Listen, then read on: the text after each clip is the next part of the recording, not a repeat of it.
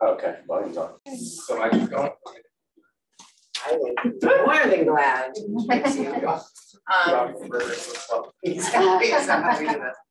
Good morning, everybody. Thank you so much for coming today for listing 2, Real Play, Real Time.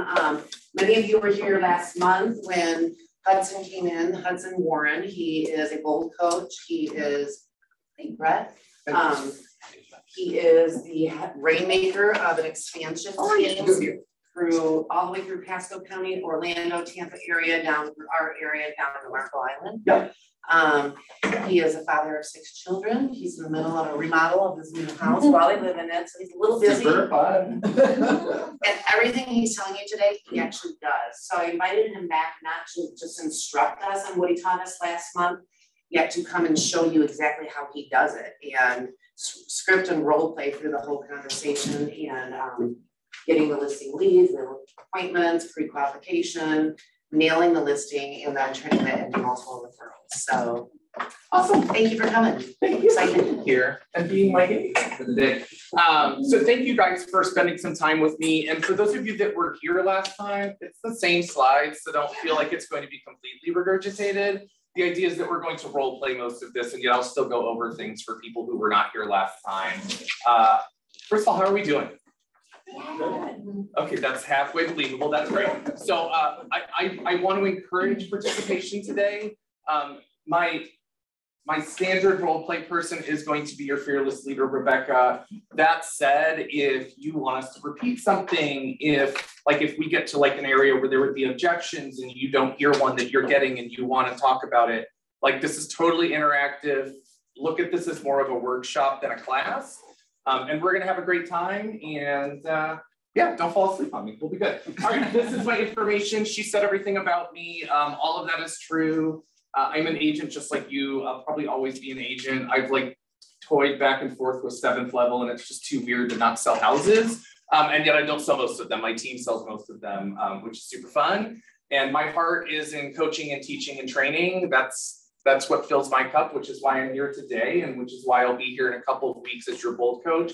And we'll talk about that later when you all fall in love. All right? Oh, there it is. Okay. So there's nothing really to role play here, and yet I'm still going to go over it. And if you were here last time, sorry, not sorry, because it's important stuff. Because, I mean, goodness, I'm a bold coach. If you've been to bold, we have to start with this before we do the actions, right?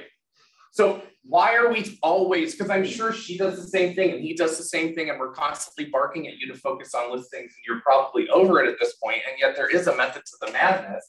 First of all, you buy back your time. All right, there was a study like 2.5 years ago that they followed realtors, and from hello, nice to meet you to collecting your check, the time that it took you to close a buyer, you could have closed 4 listings. Okay, that was also 2.5 years ago. Do we think it might be a worse conversion rate now? Do we think that it might be like 8 buyers to 1 or 8 listings to 1 buyer? Okay, so they buy back your time, which for me, with the 87 children and the multiple jobs and the remodeling of the house and all of the things, like it's important.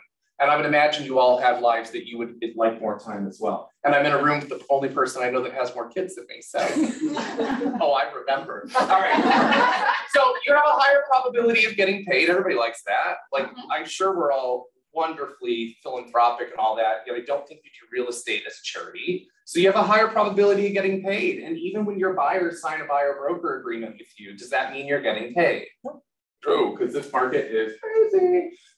If you like working buyers, great. The buyers still come to you. So the whole message here is to what you focus on expands. So put your energy towards listings. It doesn't mean buyers are bad and you're not going to help them. That's not the point. The point is to put your effort towards getting listings, because they'll bring you all the buyers you ever wanted and ever needed, and probably more than that.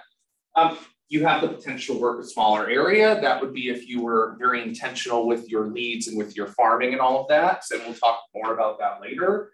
And then here's just your reality check, which is now the second check for half the room. And yet you probably need it because we only retain about 10% of what we hear. That's a fact, by the way. Stop saying there's no listings and that it's hard to get listings, because the problem is that you're not getting them because you're saying that. And then some other agent is getting all of them because last year was the highest sales we've had since 2006. And I don't know if you're aware of how the logistics of real estate work. If there's a buyer, there's a seller. So there's so many listings, and it's painful at this point to hear agents talk about how it's just so hard and there's just no listings. No, there's just a lot of buyers. There's actually more listings than we've had since most of you have been in the business. So just remember to keep that in mind when you're having those days where you want to complain. It's not helping you. So nothing to role play there other than stop complaining. All right. So now, how do we get the leads? How do we find the listing opportunities? All right. So the first thing, and this is something that we can role play, is to do CMAs or equity analysis, whatever fun name you want to give them. It doesn't really matter to me, for your database. Okay, because this is why you're having trouble getting listings. You're not educating the people that you know, like, and trust, and that know, like, and trust you. Because most of the people that you know are sitting on a gold mine and have no idea. They know it's a crazy market. They know it's a seller's market. They don't do this for a living, so they don't know what that really means. They don't know what the value of their house is. And if you're not telling them, they're checking on Zillow. And if they like what they see on Zillow, they can click a little button and get more information, or they can go to Open Door or any of these places. So we need to educate our people. So I think that's something that we can role play. So you're just somebody in my database, which is literally true. And yet, so here we go. So, ring, ring. Hello. Hey, Rebecca, it's Hudson. How are you? Oh, I'm doing great, Hudson. How are you? I'm really, really good. Thanks for asking. Do you have just 2 minutes? I do. Great, great. Well, first of all, I just wanted to call and check on you. It's been a little while since we last spoke. How are you? I'm doing fantastic. I'm busy, but yeah. Busy is better than the alternative, right? Right. Wonderful. And how's work going? Work is crazy. It's fun. Challenging, long days, but I love the people I'm in business with, so it doesn't seem like work every day. Oh, that's adorable, especially when you're sitting in the room.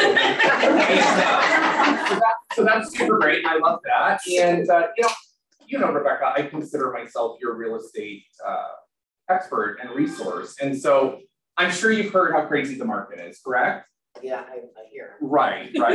And what I found is that people don't really know what that means. And this is probably your biggest investment, this home that you own, right? Oh, absolutely. Cool. So I pulled a little information because I knew I was going to call you today, and I like to arm people with information. And so your house at 123 Main Street is actually worth $675,000 right now. Are you kidding me? No, I'm not. Like, that's actually, when I give numbers, I tend to be conservative. So that's like, if you were to put it, and I know you're not looking to sell, if you were to put it on the market today, I'm confident that that's how much you would get for it, possibly a hair more. Wow, we just bought it a few years ago for $400,000. Yeah, well, welcome to life in real estate today. It's pretty crazy. So how is the house working for you? Looks great, but it's not that great. Where $250,000 doesn't sound fantastic. Well, seriously. Well, the main point of today's call is just to arm you with that information. And if that just excites you, great. I'm glad that you have it and that you know about it. And yet, if you'd like to find out more about what that would look like, whether it was you potentially selling and upsizing, downsizing, whether it was you pulling some money out and refinancing, whatever it is, there's just a huge opportunity right now. So if you'd like to know more, I'd certainly be happy to meet with you. Absolutely. So I guess my concern would be if we did decide we want to sell and take advantage of it, is it hard to find houses? To be honest, it's super hard to find houses. And, well, because we're going to be honest with people, correct? It is super challenging to find a house right now, and yet we're doing it every single day. So let's say that we met and you really did get excited about the numbers and you wanted to look at upsizing or downsizing or just moving in general. One of the things that we can do in this market, I can't guarantee it in any upcoming markets, is that you really hold all of the cards as a seller.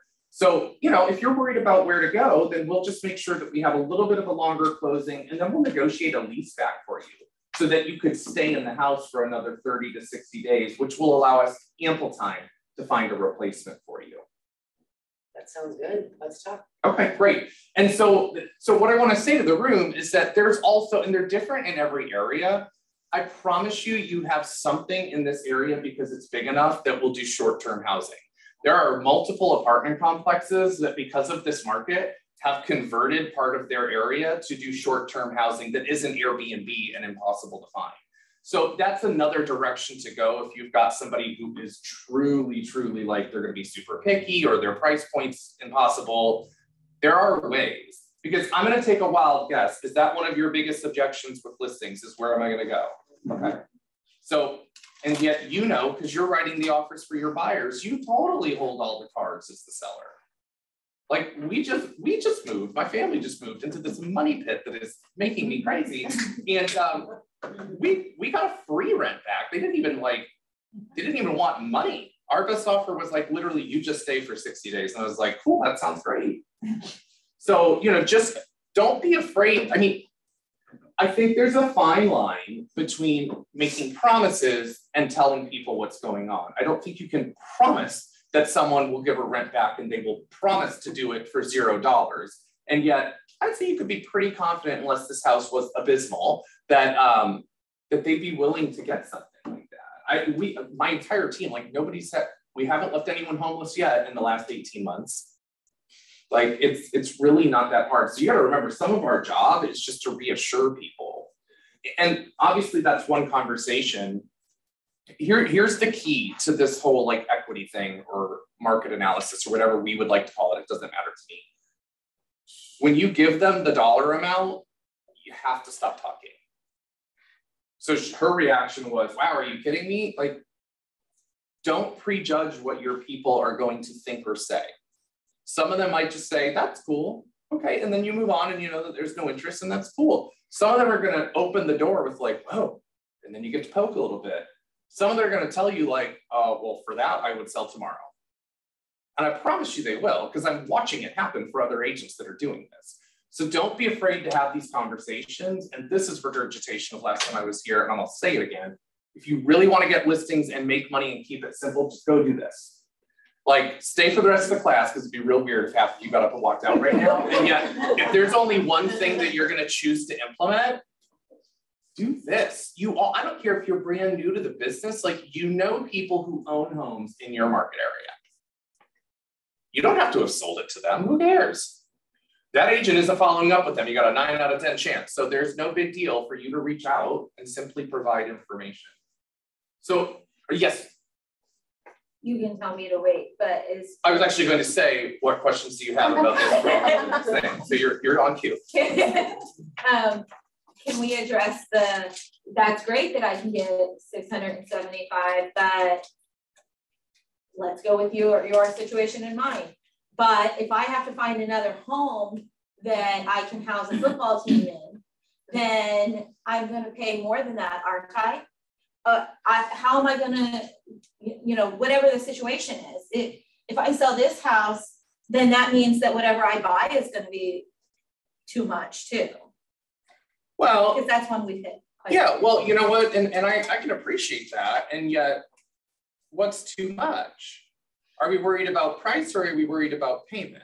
Because, and I would say, I'm like half role playing, half talking to the room, like the rates are getting weird, and yet they're still historically really good. So a lot of people in your database, like these rates are still better. So there's a chance for a lot of people that they could upgrade and not really have that big of a hit in payment. Okay. So I think it's just poking holes, and also like, let's be the expert where we are the expert. If that's what comes up, and assuming that they would be financing, with most of our clients are financing still, you know, then it's, you know what, if you're interested at all, like we're having this conversation, there's obviously some interest. So why don't you speak to my lender and let's just see what it would look like. And then once they talk to you, I can show you what you would be able to upgrade to and give you a general idea. Because I think that's part of, and like, is that on here? That's on another one. We're going to set the appointment. Like, we don't have to be a shark with everyone.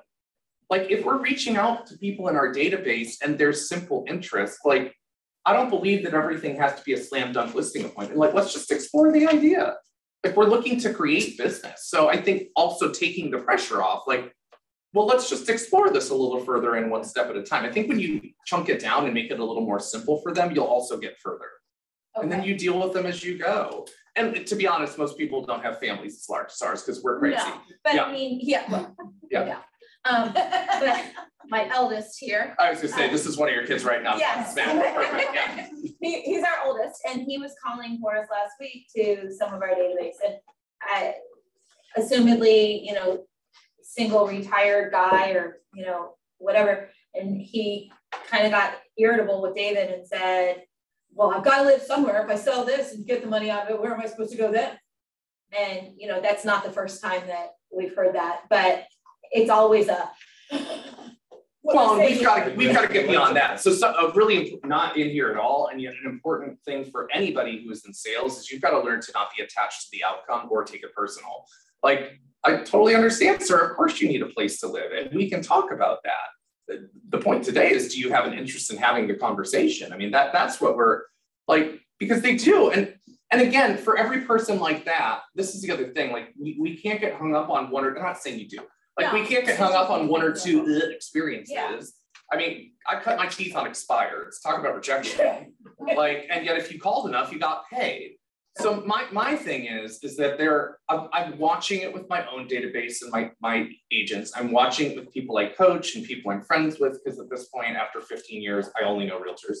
And the people that are doing this at a high level are getting listings. And here's the funny thing. For the most part, the people that are, like, more than half of the time, the people who are listing because they were getting the value of their home are the same people that realtor would have skipped if they were thinking about it.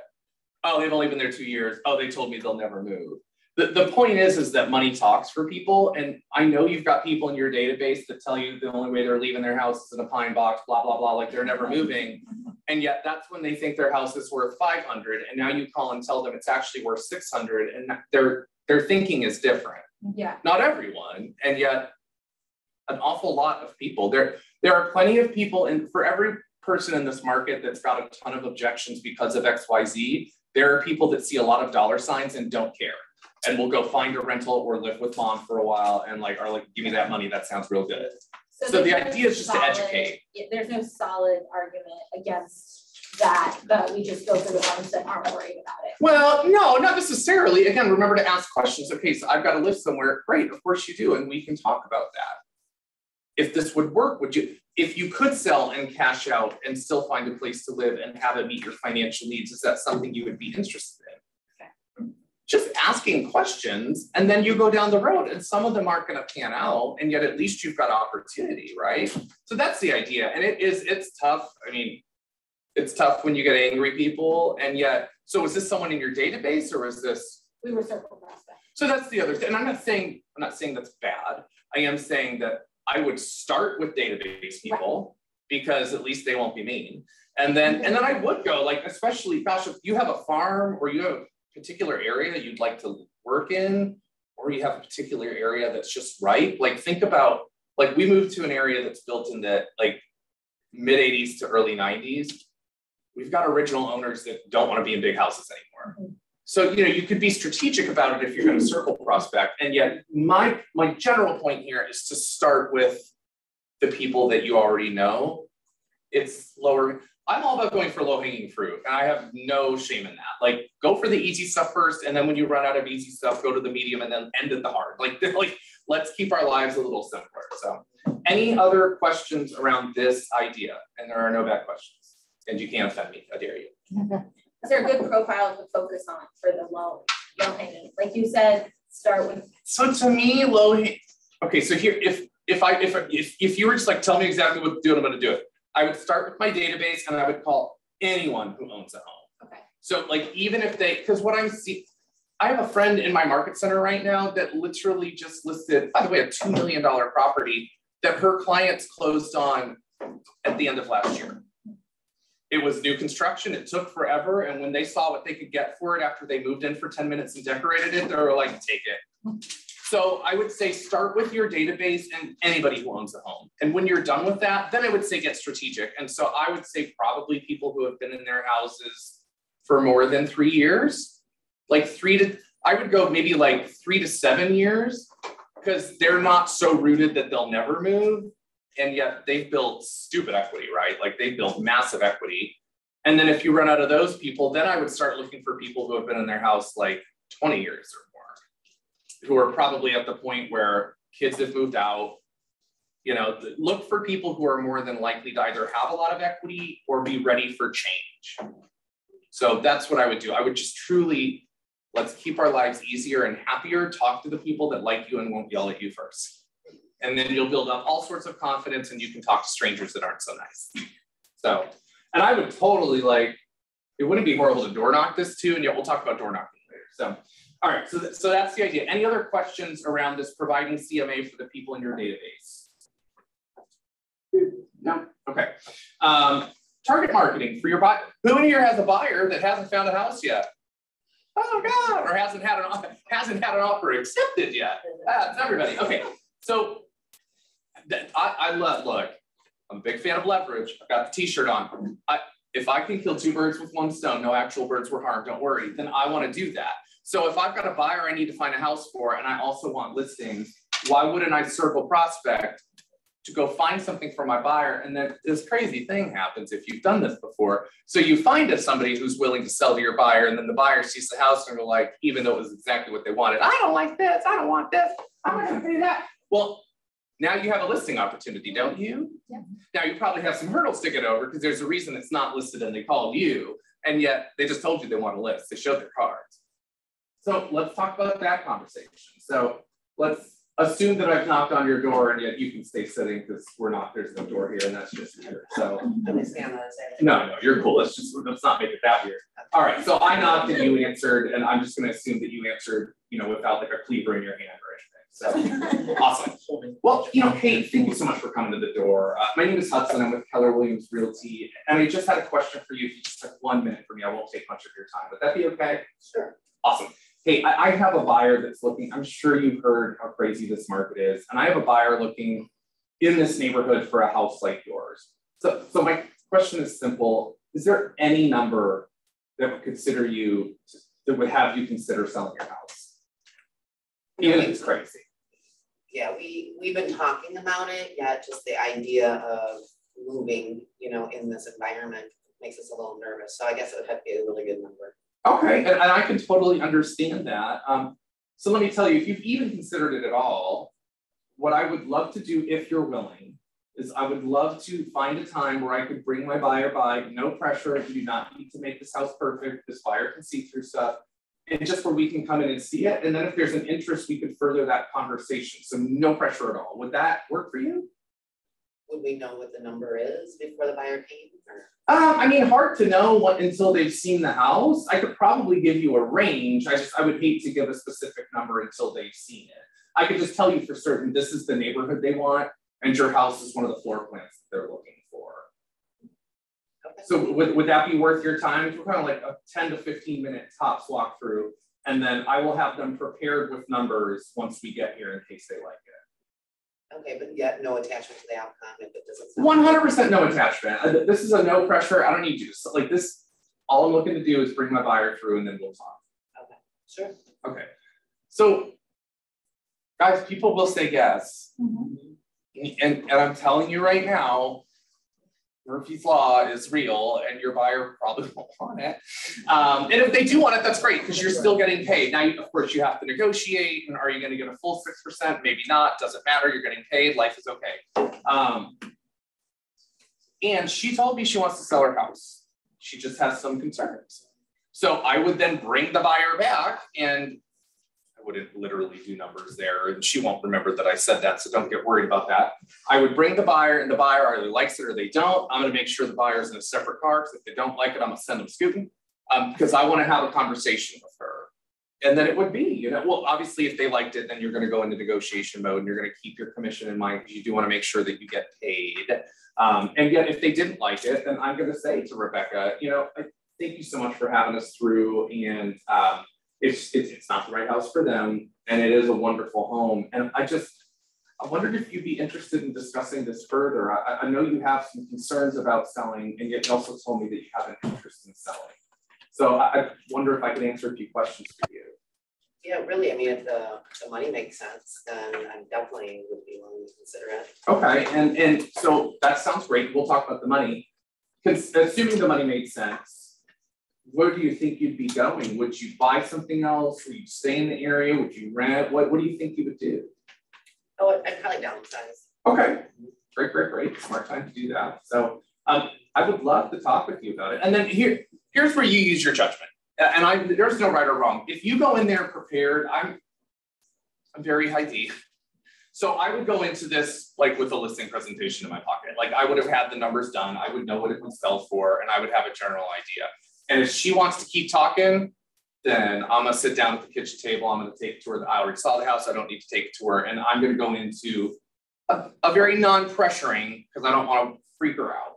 And yet I would go into a listing presentation and explain the numbers and then find out more about what downsizing is, find out if she has any idea of budget.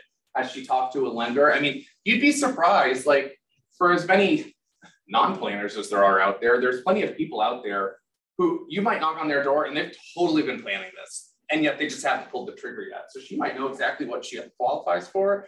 Now, if the idea of doing that on the spot is like, gives you like the shakes, you don't need to do it. You could also just set a time like, okay, well, great. I'd like to come back prepared and make sure that you're prepared. When could I come back? Would tomorrow at 4 or Friday at 5 be better? And so that's your decision, whether you want to go straight into the appointment. Again, I'm like, I walk through walls, so I'm going to go into the appointment. That's not your style, then you set the appointment. Yet either way, anyone who tells you they would consider selling to your buyer is a listing. You just have to be willing to go for it. And we'll talk about this for a minute, where I feel like most agents come upon challenges is that we're not willing to close. We're not willing to ask for the appointment. We're not willing to ask the follow-up questions. We stop at yes or no. And that's, I mean, if you worked at Nordstrom's, you'd be fired. And yet you're making all this money selling real estate. So we got to be willing to ask the questions and continue the conversation for you. So anyway, so does anybody have questions about that? About the, yes, ma'am. What if you actually don't have a buyer? When you knocked on the door and you said you have a buyer who's living in the area, what if you actually don't have a physical buyer that you can bring back? Then you're a liar, so don't do that. Just kidding. So there's a different way to do that. Like that, I feel like that's the next thing. That's to me, that's just straight up door knocking. So you could totally pick a neighborhood and not have a buyer and do the same thing and just don't say you have a buyer, because integrity is important, right? Like, hey, you know what? It would be a great thing to do around a listing. So that's one way to do it. So I'm gonna go there first and then I'll wing it. We'll come up with something generic if you just don't have any of it. And yet if I had a listing and first of all, if I had a listing right now, I'd scream. It's so fun to get one. And you celebrate it. Now, are most of your listings still getting multiple offers? Cool, mine too. It's really fascinating. So I feel like this is one way where we should be leveraging the listings that we get. So you list 123 Main Street and you have 13 offers on it and you can only sell it once, right? Mm-hmm. Am I missing this? Yeah, okay, you can only sell it once, perfect. So, all right, so you've got it under contract and door closed, don't care when you do it, doesn't matter to me. So, okay, so again, I just sold 123 Main Street and I knocked on your door and you answered and you don't have a hatchet, so we're cool. Hey, you know what? Thank you so much for coming to the door. I appreciate it. And my name is Hudson. I'm with Keller Williams. I'm a realtor. Don't slam the door. I'm a nice one. And I just wanted to let you know, and I would have in my hand literally the other offers. Now I might black names out so I don't get in trouble, except I wouldn't do that because that seems like a lot of time. So, hey, I just sold the house at 123 Main Street right around the corner from you. And I don't know your situation. What I do know is that 12 of these people did not get the house and wanted it very badly. And 10 of them actually bid over our list price, which was already aggressive. And so I'm just curious if you've ever thought of selling, like even if it's just a crazy number, I would love to know, because I've got 12 people that want a house right here in your neighborhood like yours. You know, I've never really thought about it. I guess money talks. Look, it talks for most people. And what I'm finding is a lot of people right now who have that one crazy number they would sell for that they realize is crazy, so they don't even say it out loud. Sometimes that's a real number. So if you have any interest at all, I would love to know. What that number is. Probably 650. Okay, and so you would continue the information from there, right? Like you would, in this situation, I'm gonna tell you right now, this is where you would set an appointment. Because you can't go door knock a neighborhood and have a CMA ready for every house. Like that's way too much getting ready to get ready. So you would set an appointment so that you could go in and talk about it. And so she says 650 and you do the comps and it's 575. She gave you a number. It doesn't mean it's her only number. So I would still set the appointment. Now, if she said, no, there's no way we're moving, and she didn't slam the door on you and she's being a nice human, which most of them will be, by the way, it's much harder to be mean in person. Trust me. So then I would just say like, well, gosh, I totally understand that. It's a beautiful house in a beautiful neighborhood. I don't blame you. Do you know if any of your neighbors have thought of selling? It's a great time for them to cash in on their equity. And again, don't be tied to the outcome. They'll say yes, they'll say no. If you go knock on 2 doors and get no results and decide door knocking doesn't work, then that's not that door knocking doesn't work. That's that you got freaked out, which is understandable. It's a lot to go knock on strangers' doors. And I mean, I know agents that door knock religiously and get a listing every time they go out. Because there's something magic that happens when you're face to face with someone. I mean, we just came out of the Zoom years, finally, and I know we're still Zooming a lot, and yet you could go to the same class twice, and do you have a better experience in person every time? So there's some magic when you're knocking on someone's door, and yet that's what I would do with I truly believe, with like not a lot of judgments, so don't take me at complete face value, that you're totally selling yourself short if you're not door knocking around every listing that you get that gets multiple offers. Because they don't know. They know it's a seller's market and they don't know what that means. They don't realize that things are going 75. I mean, my goodness, my mom just sold a house in Riverview for $50,000 over list. That's not normal. Nobody wants to live in Riverview, come on. So like, it's crazy. So are we educating them? So I would be doing that with it. Now, to go back to your question, let's say you didn't have a listing and you don't have a buyer. You could still go door knock, you know, hey, this is Hudson with Keller Williams. And I just wanted to let you know, I know you've heard the market's crazy, and yet here are some recent sales in your neighborhood. Are you really aware? Or you could just say like, hey, I know you've heard it's a seller's market, and I've found that not everybody knows what that means. It's a name your price market. So is there any number, this is the question that you'll hear me keep going to, is there any number that would make you consider moving? And you don't have to care about what the number is. I mean, the number might be $1 million and it's like a trailer and you know it's not going to happen, and that's fine. Don't go door knocking trailers. Anyway, it's like, no offense, like, you know what I'm saying though? Like, you could totally just go door to door and ask them, is there a number? I feel like that's an easy question. I feel like that's a disarming question, because it's not just have you thought of selling it. Like, you're a stranger. This is like, hey, if you could write a check, how much would it be for? And it opens up the conversation. It allows you to set up a follow-up appointment, even if it was later that day that you just came back. I just think if you're going to go door, I think there's a difference between, I'm going to call these 10 people from my sphere today, so I'm going to go take 20 or 30 minutes to pull a bunch of quick CMAs, because you're not putting like 30 minutes into each one. Don't do that. And to go door knocking, you're not going to pull everybody's information. You don't know who's going to be home. And yet I totally think, I think if you're short on listings and you've already exhausted your sphere, go find some place where they won't chase you out for door knocking, and go find yourself a listing. They're out there. They're totally out there. So, so that would be door knocking. I mean, I don't really have a role play for farming. Go mail things, sponsor events. I will say, again, this is my last apology for saying the same thing I said a month ago, because some people weren't here. Here's my farming 101. Pick an area where you can afford to mail to them every 3 weeks. You will outmarket every realtor in there. The people that live there won't know any different, other than 6 to 12 months from now, you're the first name they'll think of and they won't know how. It's like a slow hypnotizing. So I would pick somewhere. I would rather you pick a small area and mail aggressively. And if you are able to plus that, I mean, if you could pair it with door knocking, if you could use a service and get phone numbers that aren't on the do not call list, don't go calling me when you get a $70,000 fine. Like, you could call and introduce yourself. Is it a neighborhood that has events? We have Easter coming up. Can you sponsor an Easter egg hunt? Can you sponsor a Halloween parade? Like, if you're going to farm, my best advice, so that you don't feel like you're lighting your money on fire, is pick a smaller area and just go absolutely crazy on it.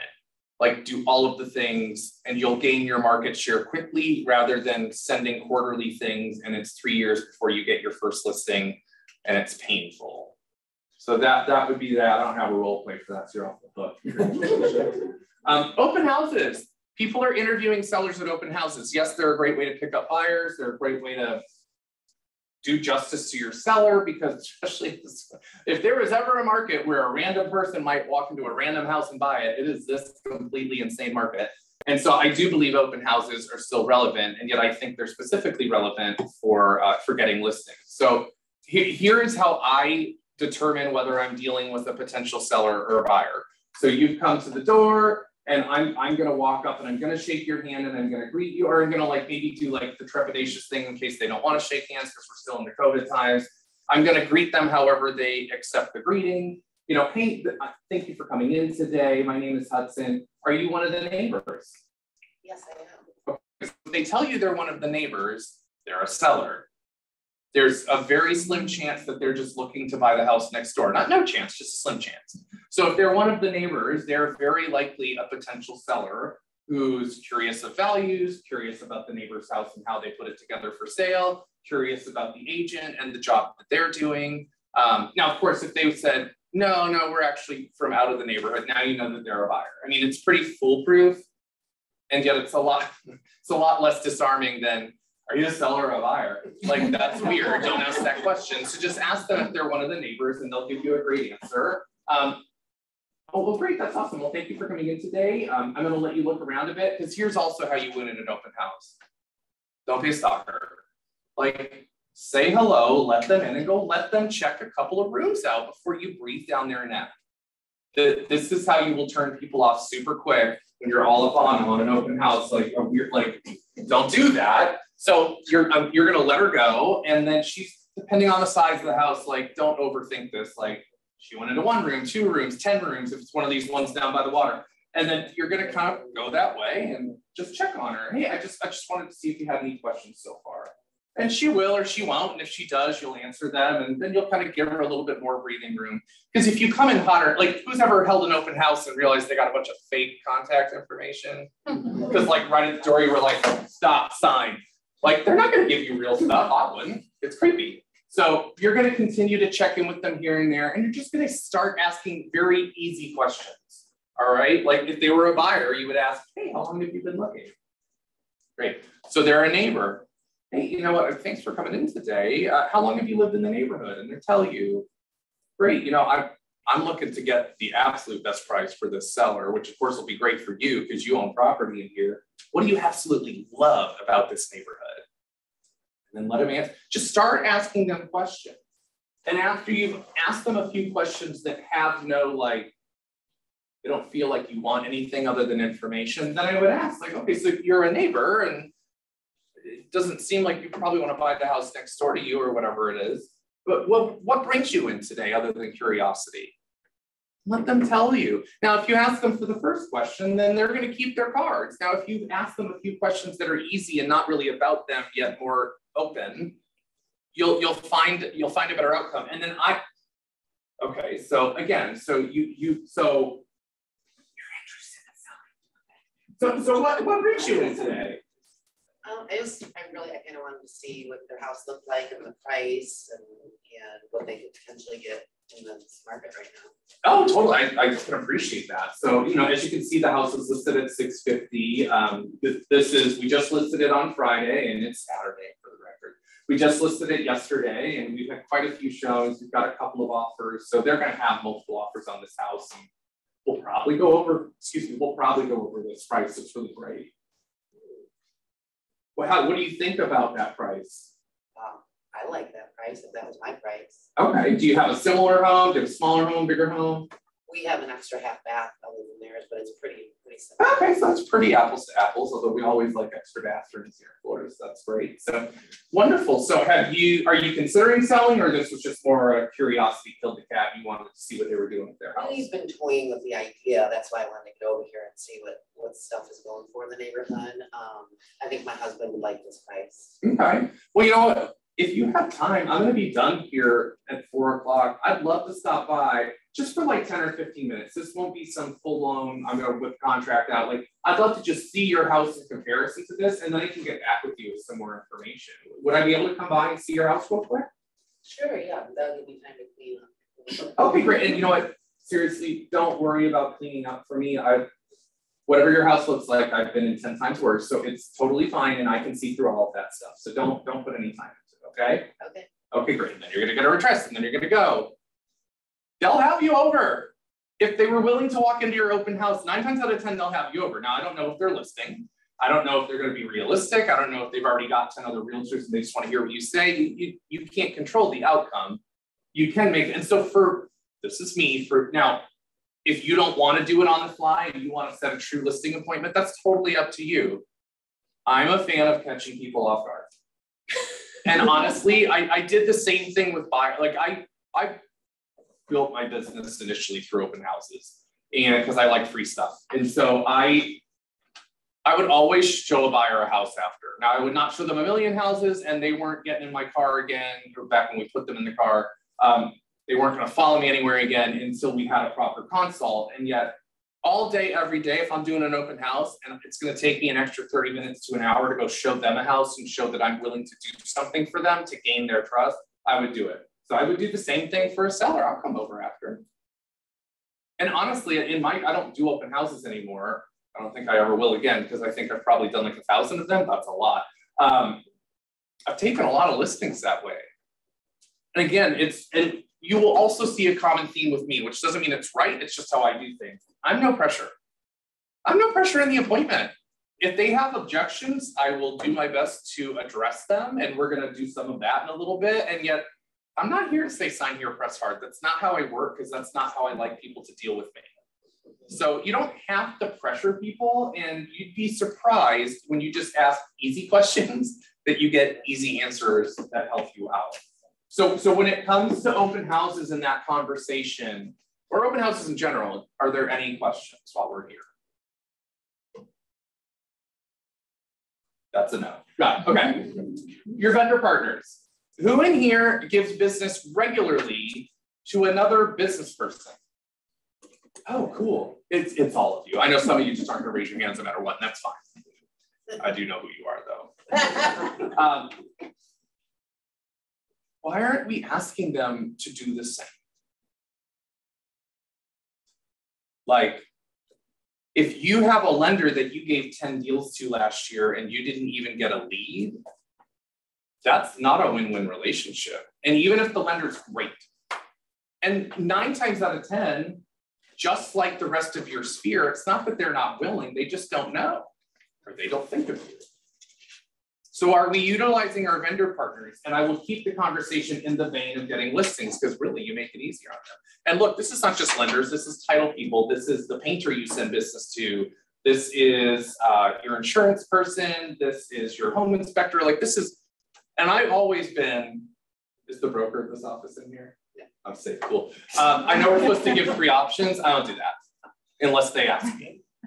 Because I've done this long enough and I know who's going to do a good job. And I don't say you have to use these people. I say, this is the lender that I trust. This is the, like, I'm very loyal when I have a good relationship with somebody.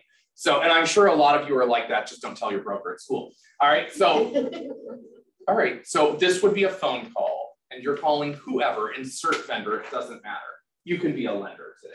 You're Rebecca Mortars, doesn't matter. Okay. So I called you, you answered. You know, hey, Rebecca, it's Hudson over at Keller Williams. How are you? I'm doing great, Hudson. How are you? I'm doing super good. Thanks for asking. I know you're so busy, so thank you for taking my call.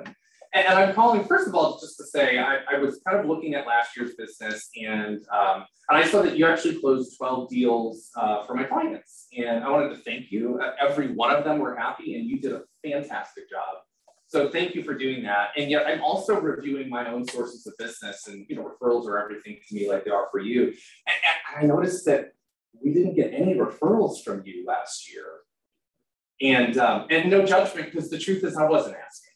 And I know better. I know that I need to ask. So I'd just like to ask if within the next 6 months or so, because I don't need you to go out and pound the pavement, like within the next 6 months, do you feel that you could give me at least 1 referral? I think I can do that, Hudson. Okay, that would be great. And to make it even easier, I've really got to focus now. We'll still have buyers, and I'm going to send them your way. And we really have a focus on listings this year. So if you get a buyer referral, I'm sure other realtors ask, like, you can give that to somebody else. I would love if your next listing referral, if you thought of me and sent it my way. So would that be fair? Absolutely. Cool. And my friends, if the answer is no, then I think you have to evaluate that relationship. And I think it's okay to say, especially if you're dealing with a business person, now you might catch them by surprise, yet good for you.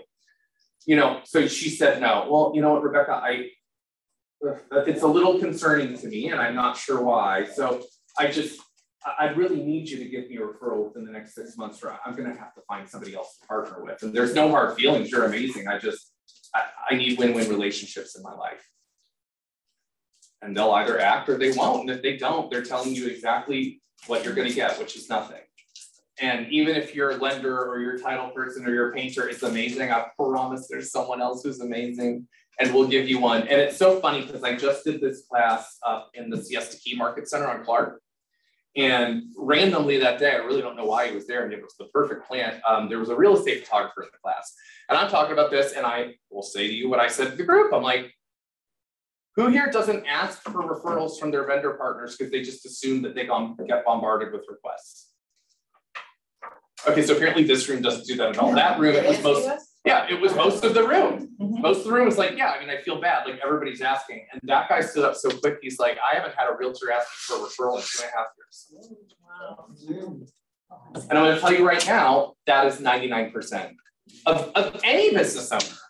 We're awful about doing it. Like we have this belief that as long as they give us good service, that's enough. And that is a lot. Like you need to be partnered with somebody who will give you good service. And yet they should be willing. And again, I'm not telling you to be so aggressive that they've got to give you every lead ever. Like that's a lot. You better be producing like 1,000 units a year. And yet to ask for 1 or 2 a year, they live in real estate. Like they go, yes. Same thing. I ask our vendors and they typically say, you know, you're the only realtor that asks us for this. Exactly. I mean, anytime in front of anybody, I'm always asking. So. Well, this is funny. So I just graduated of Old in Orlando, and one of the agents in the class was, sure, none of you fit into this category. Maybe you have friends. She was totally there just to appease her team leader. Like she already knew it all. She was a mega agent. She's very nice. Like it was very like, yeah, I know, whatever. Like the whole time. And there was, I forget what step it was, but there's a step where we go over relationships. We talk about vendors and we talk about two-way relationships. And so she decided she would do what I asked, which was to have this conversation. Also, like her D was off the chart. So she called her financial advisor and she was a luxury agent. So she had sent a lot of clients to this person, even though it's not directly related to real estate. And she called and she's like, yeah, I sent you however many clients and you haven't sent me anything and you need to send me a referral or I got to find somebody else. I mean, that was how she was. There was no coup. And so her guy the way she described it, he kind of like chuckled and I think they had a pretty good relationship. So he wasn't completely turned off. He was probably more impressed.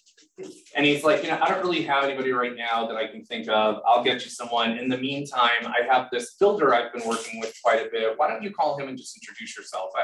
I don't know anything. He's in real estate too. He's a builder. 36 unit luxury complex. She's the listing agent from one call.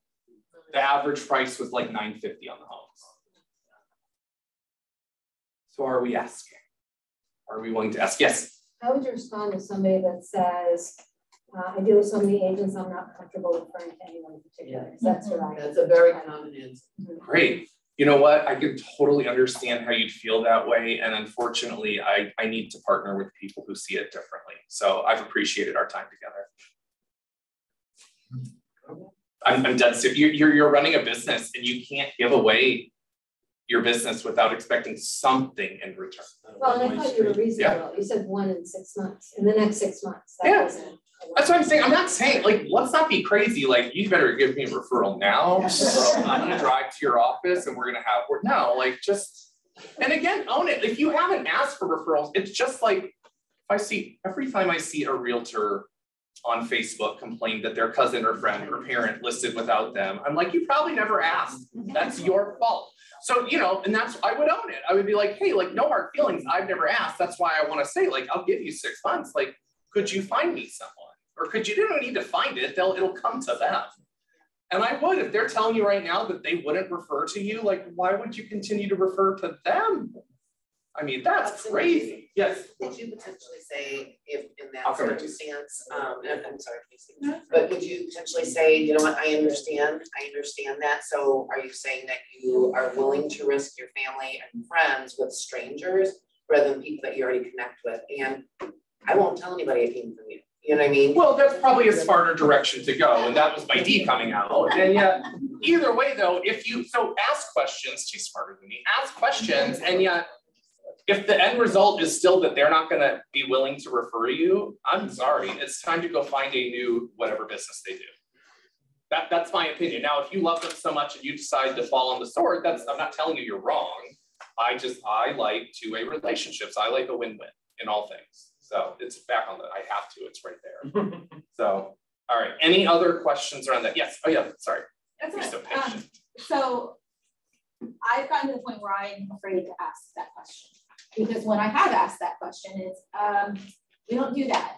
Or they don't, I don't actually get leads like that. And I know in at least a couple of situations that that's not exactly the case, but that they have other relationships. You're asking for one piece of business. So here's my thing though. Let's just say that this one vendor has a much more advantageous route to send their real estate leads to than me, but they're really good at what they do. If I move to someone else who does that job, let's be honest, they have 1,000 other realtors that have been working with them longer than I have, and who I'm sure that they have better, more rooted relationships with, and B, I'm taking a chance that they're not as good. So how do I move to someone new without it being the same person that everyone else uses? But if everyone else, you just had example, not everybody is asking them for referrals, I promise. And the person that says, we don't do that, okay, great. My response would be, well, would you be willing to do that to keep this relationship going? I'm asking for one deal, not 100. And if they say that they don't get leads like that, unless you're working with a robot, then my response would be, I understand that you might not have a lead flow coming in, and yet do you know people on Earth? Where do you think we get our business from? Like, it's like, I would say, like, okay, so I'm saying, like, your neighbor, your cousin, your friend, would you be, when you find there's an opportunity, would you be willing to share one with me? Because I think sometimes you might need to just clarify, because maybe they think that you're going to give them some lead gen tool and you're going to send them 10 things a month. That's not what you're asking for. Like, you're a human in the world who's also in real estate. There's a very high probability that you'll find a lead, and I'm asking you for, and again, it doesn't need to be that it closes. Like, you can't control that part. Like, I'm asking for you to give me an opportunity. And moving to someone new, you do your homework. You find, and look, nothing's going to be perfect. If you find a new lender and they don't do a good job on the first time, then you go find another one. There's plenty of good people out there. That I go to someplace else and then that person, I'm like, oh my gosh, why did I even try? Okay, so I'm really hoping you're going to both. Like, we're like, because it's with respect, and we sat class together, like, it's silly. Like, why are you, like, I know. Sometimes you're going to make a mistake. Yeah, you're right. And I don't mean like your thought is silly. I mean, the fear itself, like, don't worry about that. Like, you go to somebody, you have 8 million people in here you could get people to vouch for. Like, you could find somebody good. And if you have one bad deal, then like, it's going to happen anyways. Like, we all have off days. So you're better off to go find business. That's all I'm saying. Find someone who's going to help you. Yes. I was thinking, if you just love this lender that much, or just like with your own customers, if you just keep asking, and you're the one that's constantly asking, you're gonna beat everybody out. You're gonna keep asking. You feel like, I can't divorce this person, I've got to stay with them. Then keep asking and be consistent, and then just keep asking them. I keep asking you, and you just don't deliver. Eventually, you do have to give up. But well, yeah, well, that's a good point. And to like plus that point is that you have all sorts of companies that you give business to and business owners. Like, you might have 1 or 2 that are so amazing that you're not going to dump them even if they say no. That's fine. There's no judgment in that. What about the other 30 people that you refer to that you aren't completely in love with? Like, that's good. So that's something I would think about. Yes. We're just so being new agent in the area, and I just had an appointment yesterday just to talk with the lender this lady who helped me get my condo to a year and a half ago. Cool. And I reached out to her because it was a really smooth process, and I wanted to reach out and meet her team to try to build a relationship. Okay. Any key phraseology to say we don't have a long-term relationship, like learning about them when I go to their office, but also like any nice phraseology of saying, keep me in mind if you have referrals. I wouldn't say keep me in mind. I would say I'm looking for a lender to partner with, and it was so great working with you. I believe in win-win relationships. I'm going to give you anybody I find. Could you find one referral for me in the next 6 months? It's 6. It doesn't matter that you're new here. Who cares? 90% of realtors are new at any given time. Like, who cares? You at least came with experience. So like, I would not treat it like that. I would just say, hey, she knows you're new, so you can say, I'm looking for the lender that I'm going to partner with and send all my leads to. So I'd like for that to be you. And I'm looking for a two-way street. So could you give me 1 or 2 leads a year? Would you be able to commit to that? And she'll probably say yes. And if she says no, same deal. You have the decision whether she was so great, nope, I'm a cool, or I'm new anyways, maybe I should talk to some other lenders. And again, we're talking about getting, like, let's also be real, like we're talking about getting 1 or 2 extra deals a year. This is not what will make your career. And yet if you do that with everybody that you give business to, now you're really onto something. So it's more of creating the habit, all right? I love all the interaction, thank you. There's nothing worse than a room that's dead behind the eyes, and that's not you. All right, so then FSBOs and expireds. Expireds is easy.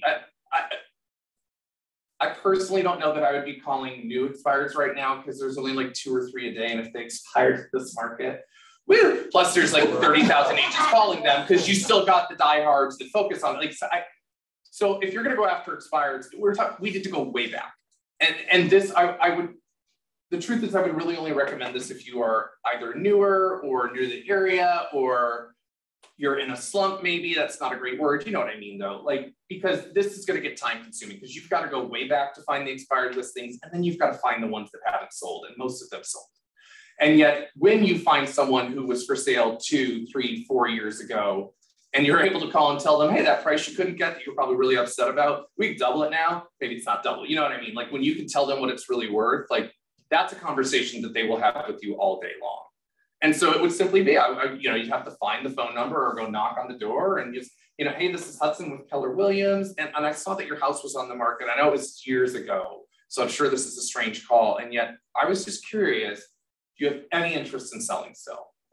And let them answer. And if they say no and they hang up on you, then who cares? You move to the next person. And if they say yes or maybe or I don't know, then you say like, look, hey, I know your house was on the market for $600,000, back in 2019, and I just want you to know that not only could you get that now, it's probably worth close to $750. Would there be a reason for us to sit down and talk about that? And just get yourself an appointment. Like to me, that's easy. It's just there's a lot of groundwork to it.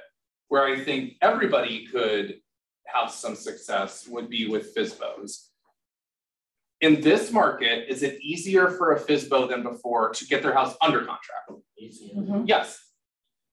Are they getting the same price they would get if they were on the open market? Oh my God. 9 times out of 10, they are not. Is it always closing? Do they have anybody advocating and explaining to them about all of the different ways they can get in trouble? No. So I would be calling for sale by owners. You're a for sale by owner. So you answered, hey, thanks for taking my call. My name is Hudson and I'm with Keller Williams. And I saw that you have your home for sale at 123 Main Street. And I was just curious how that's going for you. They'll talk, they'll tell you great. In fact, they'll probably always tell you great, even if nobody has come by because they're proud and that's why it's a FSBO. So, okay, I'm so glad it's going well. And, I was just curious. This market's amazing. And one of the things that I've been doing for people like you who don't really want to be tied to an agent, and yet you probably don't want a lot of hassle in your life either. Do you know all there is entailed with selling a house? Well, we've sold many houses over the years, back in the 80s. Okay, great. That's awesome. I mean, the rates were crazy. So the truth is that's a pretty solid feat that you were able to do that back in the 80s. And yet it's a really intricate market right now. And while there's top dollar to be had, which is going to be great for you when you get it sold, Rebecca, the buyers are very scrutinized. And so what we're seeing is there's way more lawsuits than before. There's way more cancellations of contract than before. And I feel that now more than ever, it's actually important to have an intelligent and educated realtor in your corner so that you don't get yourself into trouble. And with that in mind, what I'd like to offer to speak with you about, if you'd like to know more, is that I would love to offer you a 3-day listing agreement. Yeah, well, you know, we really wanted to save on the commissions, but if you have a buyer, we'll pay you commission. Totally get that, and I may have a buyer. And let me ask you, is the commission really what's important to you? And it may be, or are you more concerned with that bottom line net that you're going to receive? Oh, the bottom line. Okay, because what we found, and actually there was a for sale by owner that just sold not long ago in your neighborhood, so they were successful, and it closed for $475,000. And there was a realtor that listed the same exact floor plan about a week later, and that one closed at $525,000. So sometimes as a for sale by owner, you might save on the commission to lose on the net. And so what I'm speaking about offering to you is, I would need your commitment, and I need probably about a week to get professional photography done. You won't owe me a penny for that. That's on me. And yet I'm asking for 3 days on the open market. And if I don't bring you a wow offer that just absolutely knocks you off your socks, then you can have the listing right back and go straight back to for sale by owner. Would that be something you'd be interested in speaking about? Yes. Okay. So if you're sitting there with that little voice in your head that goes, that's crazy. No. Are most of your homes selling in a matter of hours, if not days? Yep. Okay, especially if they're marketed correctly and priced correctly. If I spend most of my time teaching and coaching. If I was still truly full-time selling, this is what I would be doing. Because I don't like talking to people for a long time, so these are quick relationships. Like, I would be doing this left and right, because what is the harm? If you went and listed 10 for sale by owners on 3-day listings, would you sell at least 8 of them in this market? Oh, yeah. I think you would. So, okay, so maybe there's 1 or 2 of them that don't sell and you're out a few $100s each. How much money did you just make though? And honestly, I mean, look, it's tax time, y'all know. Like, it's a write-off. Okay, so you took pictures of someone's house. Okay, they're now yours. You can use them for marketing. You get to write off the amount. I'm telling you right now, I would be doing this left and right, and I don't think people are doing it. Now, if 3 days gives you like heartburn, okay, you could offer 30. All I'm saying is, I think the days of going and asking for a 6-month listing for sale by owner, I feel like for the most part, you'll be laughed out the door. This is the way to get their attention. And even if it doesn't sell in the 3 days, and yet you've done an amazing job and there's interest, is there a chance they might extend it a while for you? So that's the conversation around for sale by owners. So with anything for sale by owners and expires, do any of you have any questions? How far back is way back for the expires?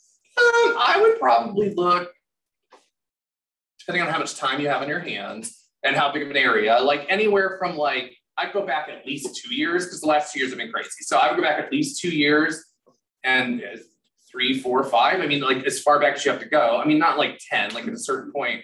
I would just go back to before the world went crazy and houses weren't flying off the shelves.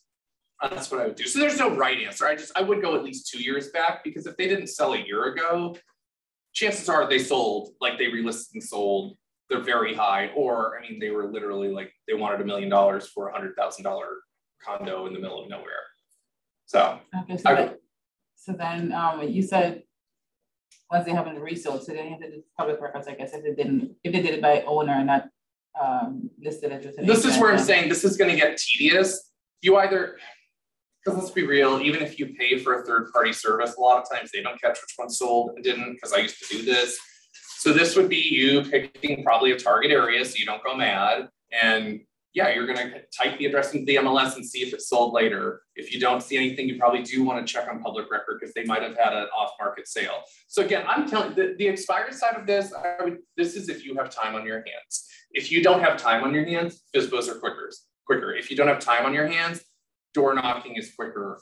CMAs to your sphere is quicker. So this is kind of just one little thing, and yet I don't think it applies to most of the room. So yeah, but yeah, at least 2 years. That's what I would say. All right, and yes. So I'm newer too. Congratulations. Thanks. I have no problem cold calling people because but good. A lot of the for sale by owners, I feel like basically are like there's like 30 people ahead of you that will take less commission. We haven't even talked about commission though. This is, are 30 of them saying I'll give you a 3-day listing? And the guy told me that he had people in line to Cleveland to sell his properties. And I'm thinking, well, if they can't negotiate the commission with you, why would you want them to negotiate the property? But is that rude to say to somebody? No. No, this is the whole point. You have to get them thinking. Yeah, like if I can't. Like, okay, so you've got all these realtors that would do it for less, and yet you haven't listed with them. So it seems like maybe you haven't met the right realtor yet. We should talk. Okay. And some of them aren't going to convert too. Like, it's okay. Like, you're not going to convert everybody you talk to. Yeah. And yet, okay, great. You have all these people that want to sell it for cheaper. You know, there's a reason people will go pay for a Lexus and not the Toyota when it's the same car. So I would still love to meet with you, and there's no pressure. And you know, when it comes to commission, it's negotiable. They could pay 7 or 8 if they would prefer, like it's totally fine. Just tell them it's negotiable. The key, and we'll get to objections in a little bit, like the key to objections is to not address them until you have an appointment, because you will not get the appointment once you address them. Don't go down the rabbit hole without. No, it's the worst. Yeah. It's the worst. And it's what most of us do, in fairness. And myself included, I've done it a million times. Like, you've got to get around it. So anything else before we move on? All right, so you've got a lead. Now you got to get the appointment, which is where, no offense, I think a lot of us struggle is actually getting the appointment. I mean, we all just said how nervous we were to ask our vendor for a referral. Like, closing does not come naturally always. So first of all, you just got to get in the habit of asking for it, which I know sounds like really rudimentary and like I'm being a smart aleck. And no, like, we have to ask. I listen to agents on the phone and I listen to them not ask for the appointment. Well, let me know if you want to be, that's not asking for an appointment. That's telling them you're not hungry or professional. So we've got to ask for the appointment. We've got to make sure that we ask for it more than once. And that doesn't mean when they say no, you say, well, what about now? Like, it means that you ask some questions and continue the conversation and then ask again, and maybe ask in a different manner. And we'll go through that. You've got to be careful how much information you give, whether it's in person, on the phone, whatever, when you're meeting with someone and your intention is to get an appointment. If you got to give them some so that they have a reason to meet with you. And you have to not give them everything so that they're like, well, you just told me everything I need to know, forget it. I mean, I'm looking for people to replace my roof right now, which that's horrible. And this one guy like just texted me numbers for a quote. That was it. Nothing on paper. He didn't talk to me. I was like, goodbye. Like, I don't need to, like, that's, okay. You're not the cheapest and you also weren't professional. We're not talking any further. Like, you have to be careful with what you do. And we've talked multiple times about taking the pressure off. Like, and even when we get into pre-qualifying the appointment, I'm not here to tell you that if they're not ready to list within the next 7 days, you don't go on the appointment. My intent is just that you know what you're getting into when you get into it. That is the purpose of pre-qualifying. And then have a value proposition. There's 8 million realtors within a mile of this office. Why are they meeting with you? And you have a reason. And most of you are probably living and teaching your value proposition. Are you really communicating it though? Do you know how to communicate it? Are we getting stuck in it? I feel like value proposition goes hand in hand with big why. We get lost that it needs to be grand and it doesn't. You know what, Mr. Seller, here's the thing that you're going to get with me. No one will be more honest with you. In fact, some of the things I might share with you might offend you, and I'd rather risk that than risk my integrity. So I will always be honest with you every step of the way. That's always been my value proposition. Like, I don't care if you don't like what I have to say. I'm telling you the truth. If somebody says your house is disgusting, I'm not filtering the feedback. You need to hear it. And I don't want to be the bad guy anyway, so let somebody else say it. All right. So let's go through. So, okay, so I've called you, what is it going to be? Let's do CMA. So we've talked, now, let's do CMA, and yet you're not in my database. It was like, I'm circle prospecting or something like that, or I'm farming the neighborhood. So I've told you your price, or I've told you the price that your house is worth right now, and I've asked if you had any interest in selling. So, all right, so you know that the house is, I'm starting in the middle. So your house would be worth about $675 in this market. What do you think about that? I think that's good equity, something to consider. That's awesome. Well, so when you say something to consider, what does that look like for you? Does that mean it's just interesting to know? Does that mean you think about selling or refinancing? Like, what does that mean to you? Well, potentially selling, yet I'm not sure where we would go. because I know it's such a crazy market, so. Totally, I can understand that, and yet that would be a really good reason for us to meet and discuss your options. So I could come over tomorrow at 4 or Thursday at 3. Which one of those would be better? Well, my cousin's brother's uncle's sister is a realtor, and I feel like, maybe we need to give them the chance to talk about it. Well, and that's totally fair, and I would encourage you to interview more than one real estate agent. That's no problem to me. And yet I'd still love to come and share what I know about the market and what I would be able to do for you. And really more than anything, I'd like to find out what's important to you so I could best serve you. So would tomorrow at 3 or Thursday at 4 be better for that? Thursday at 4. Okay. Do you want me to object more? You're being super easy. Okay. Well, I don't know, to think about it because we're certainly not committed. It's just, an idea. No, and I get that. And a part of where I see my job is to actually help people gather information so that they can think about it and make an educated decision. So I'll tell you what, this appointment will not be me leading with a stack of paper and asking for you to sign it. This appointment is simply for you to gather information and for us to share it with each other, and then we can go from there.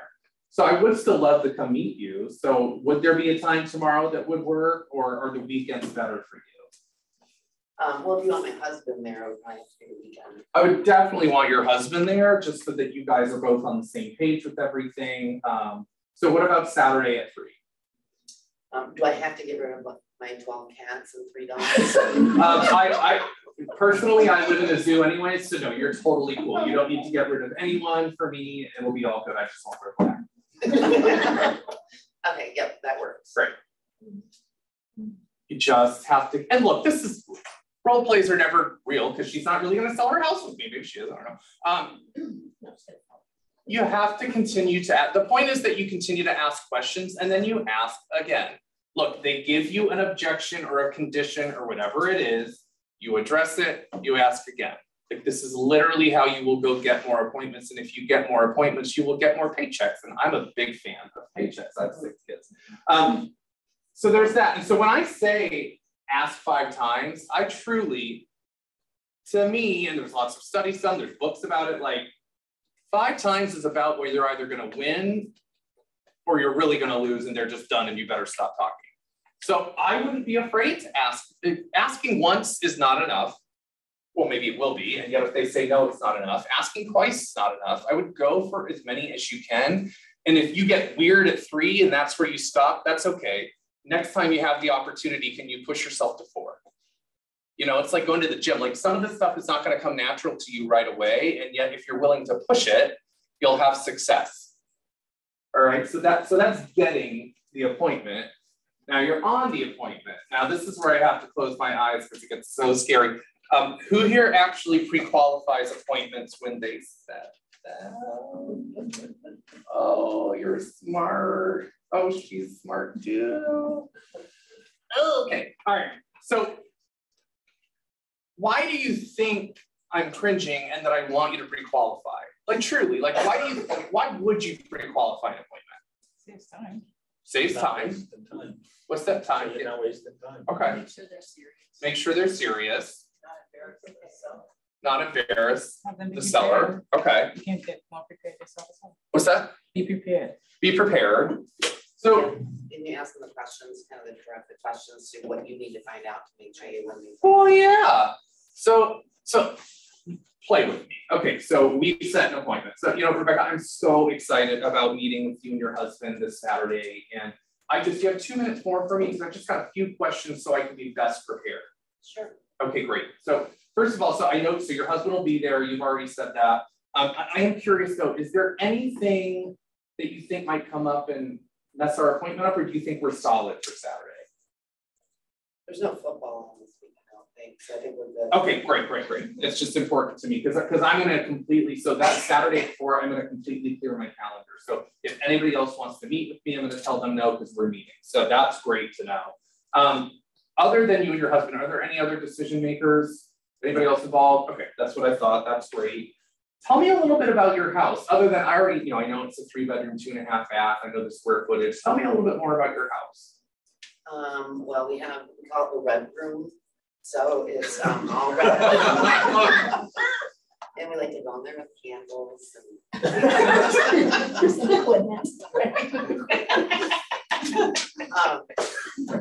I mean, other than all the animals and the animal hair, it's pretty well updated. Okay. We had it updated in the 90s. Okay.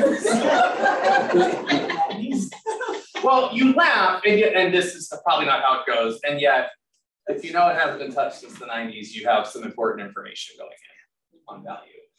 You also, when you ask, tell me about your house, they're going to tell you their communication style. You'll know real quick their ID, if they give you all sorts of, like you'll know if you're gonna need to go in and be quick or if you're gonna need to slow yourself down. Or if you're on the opposite end, you'll know if you need to speed yourself up or be in your natural sense. So that's important. Okay, great. Well, thank you for telling me about the house. It sounds great. Do you know where you'll go if you were to sell the house? Do you know where you'd be going? Well, if we were to sell, I think we would probably go to a condo. Okay. Those smaller, all on one floor, not have to do a lot of work and maintenance. Okay, and would you do that? Would you stay local or would you be moving out of area? Oh, local, our families. Okay, great. I totally get that.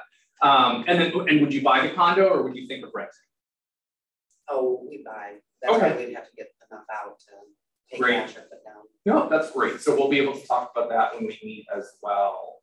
Are there any specific questions that you or your husband have in regards to this real estate transaction? Commission. Okay, so commission's a concern. We'll talk about that when we meet first thing.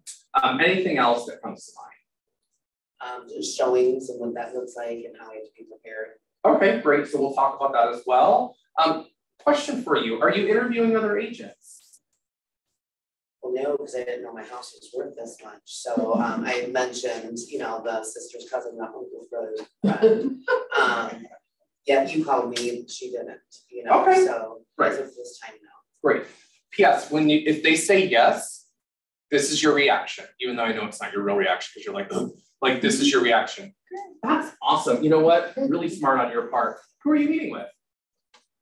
If you ask with a smile, if you ask like you think it's great that they're interviewing, it's totally not great that they're interviewing. And yet if you ask like that, they'll tell you who it is. And then you have a lot of power because that other agent probably didn't ask. Now you can look up their numbers and I promise no matter who you are, either you or your brokerage has better stats. Some of the stats, not all of the stats.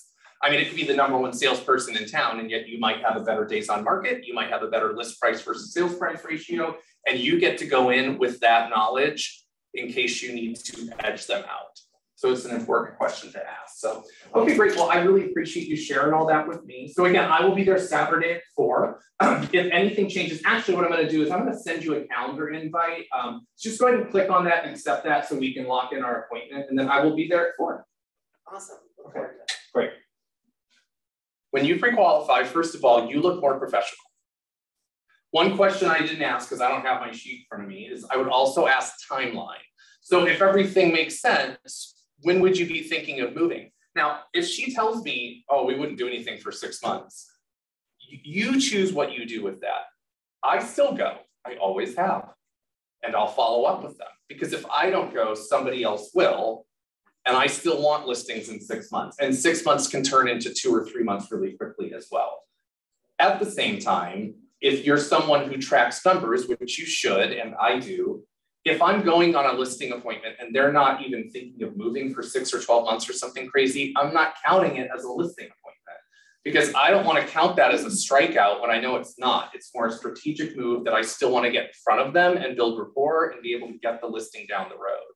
So sometimes, and like some of you said, like you would pre-qualify to not waste time.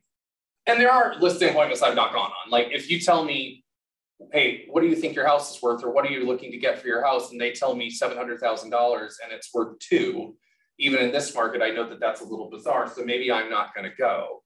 Like, and those people do exist. And yet more times than not, I'm going to go. I just want to know, how am I preparing for this? Am I really looking at this as an appointment? Am I more looking at this as just a hello and kind of an exchange?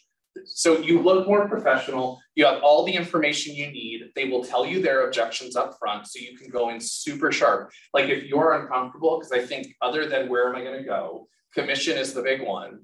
And for the love of all things holy, I know it doesn't happen here. Stop discounting. You don't need to. You don't. And to put my money where my mouth is, my team closed 102 listings last year, just the listing side, and the average commission was 3.13. You don't have to discount.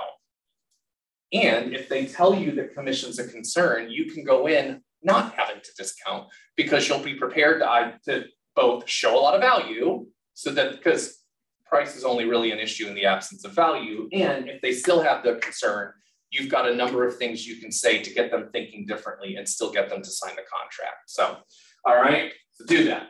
Now, so you're going to pre-qualify. This is not really a role play thing. I strongly suggest that you send a pre-list package. And you would tell them that when you were pre-qualifying. I'm going to send you over my pre-list package. You can send it in person. You can send it via email. I do email. It just is what it is, whatever you prefer. The pre-list package is your opportunity to make it about you.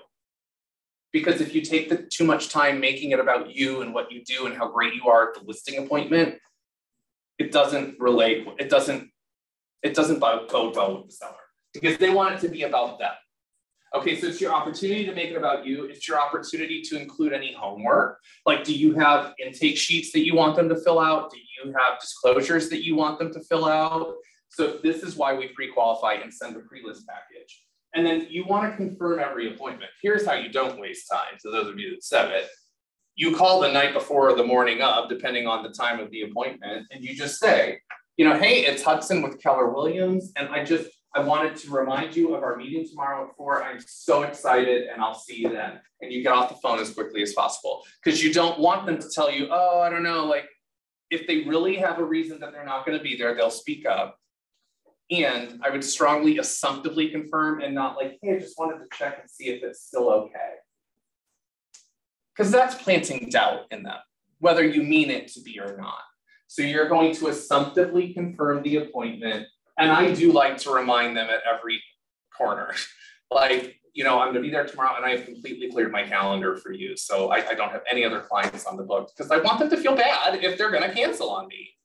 Totally do. I have no problem employing Bill. So that would be that. So does anybody have any questions about pre-qual? Because none of this is really role play-ish, and yet the pre-qualifying conversation or any kind of living beliefs around it. Yes, sir.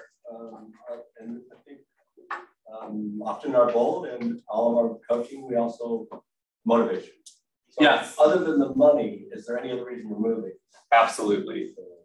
Because sometimes we find that it's like, oh, I hate that neighbor, and then you go, oh, I have a neighbor problem. Well, you can also find out that it's not the money. And then you've got an easier conversation to be had as well. But absolutely, yeah, like what's your motivation for selling? And you can ask it different ways. Hey, so we're meeting about selling your house. Tell me more about why we're meeting. Like, why are you considering this right now? So that is a great addition for sure. Yeah, and you should have, so here's how this becomes foolproof.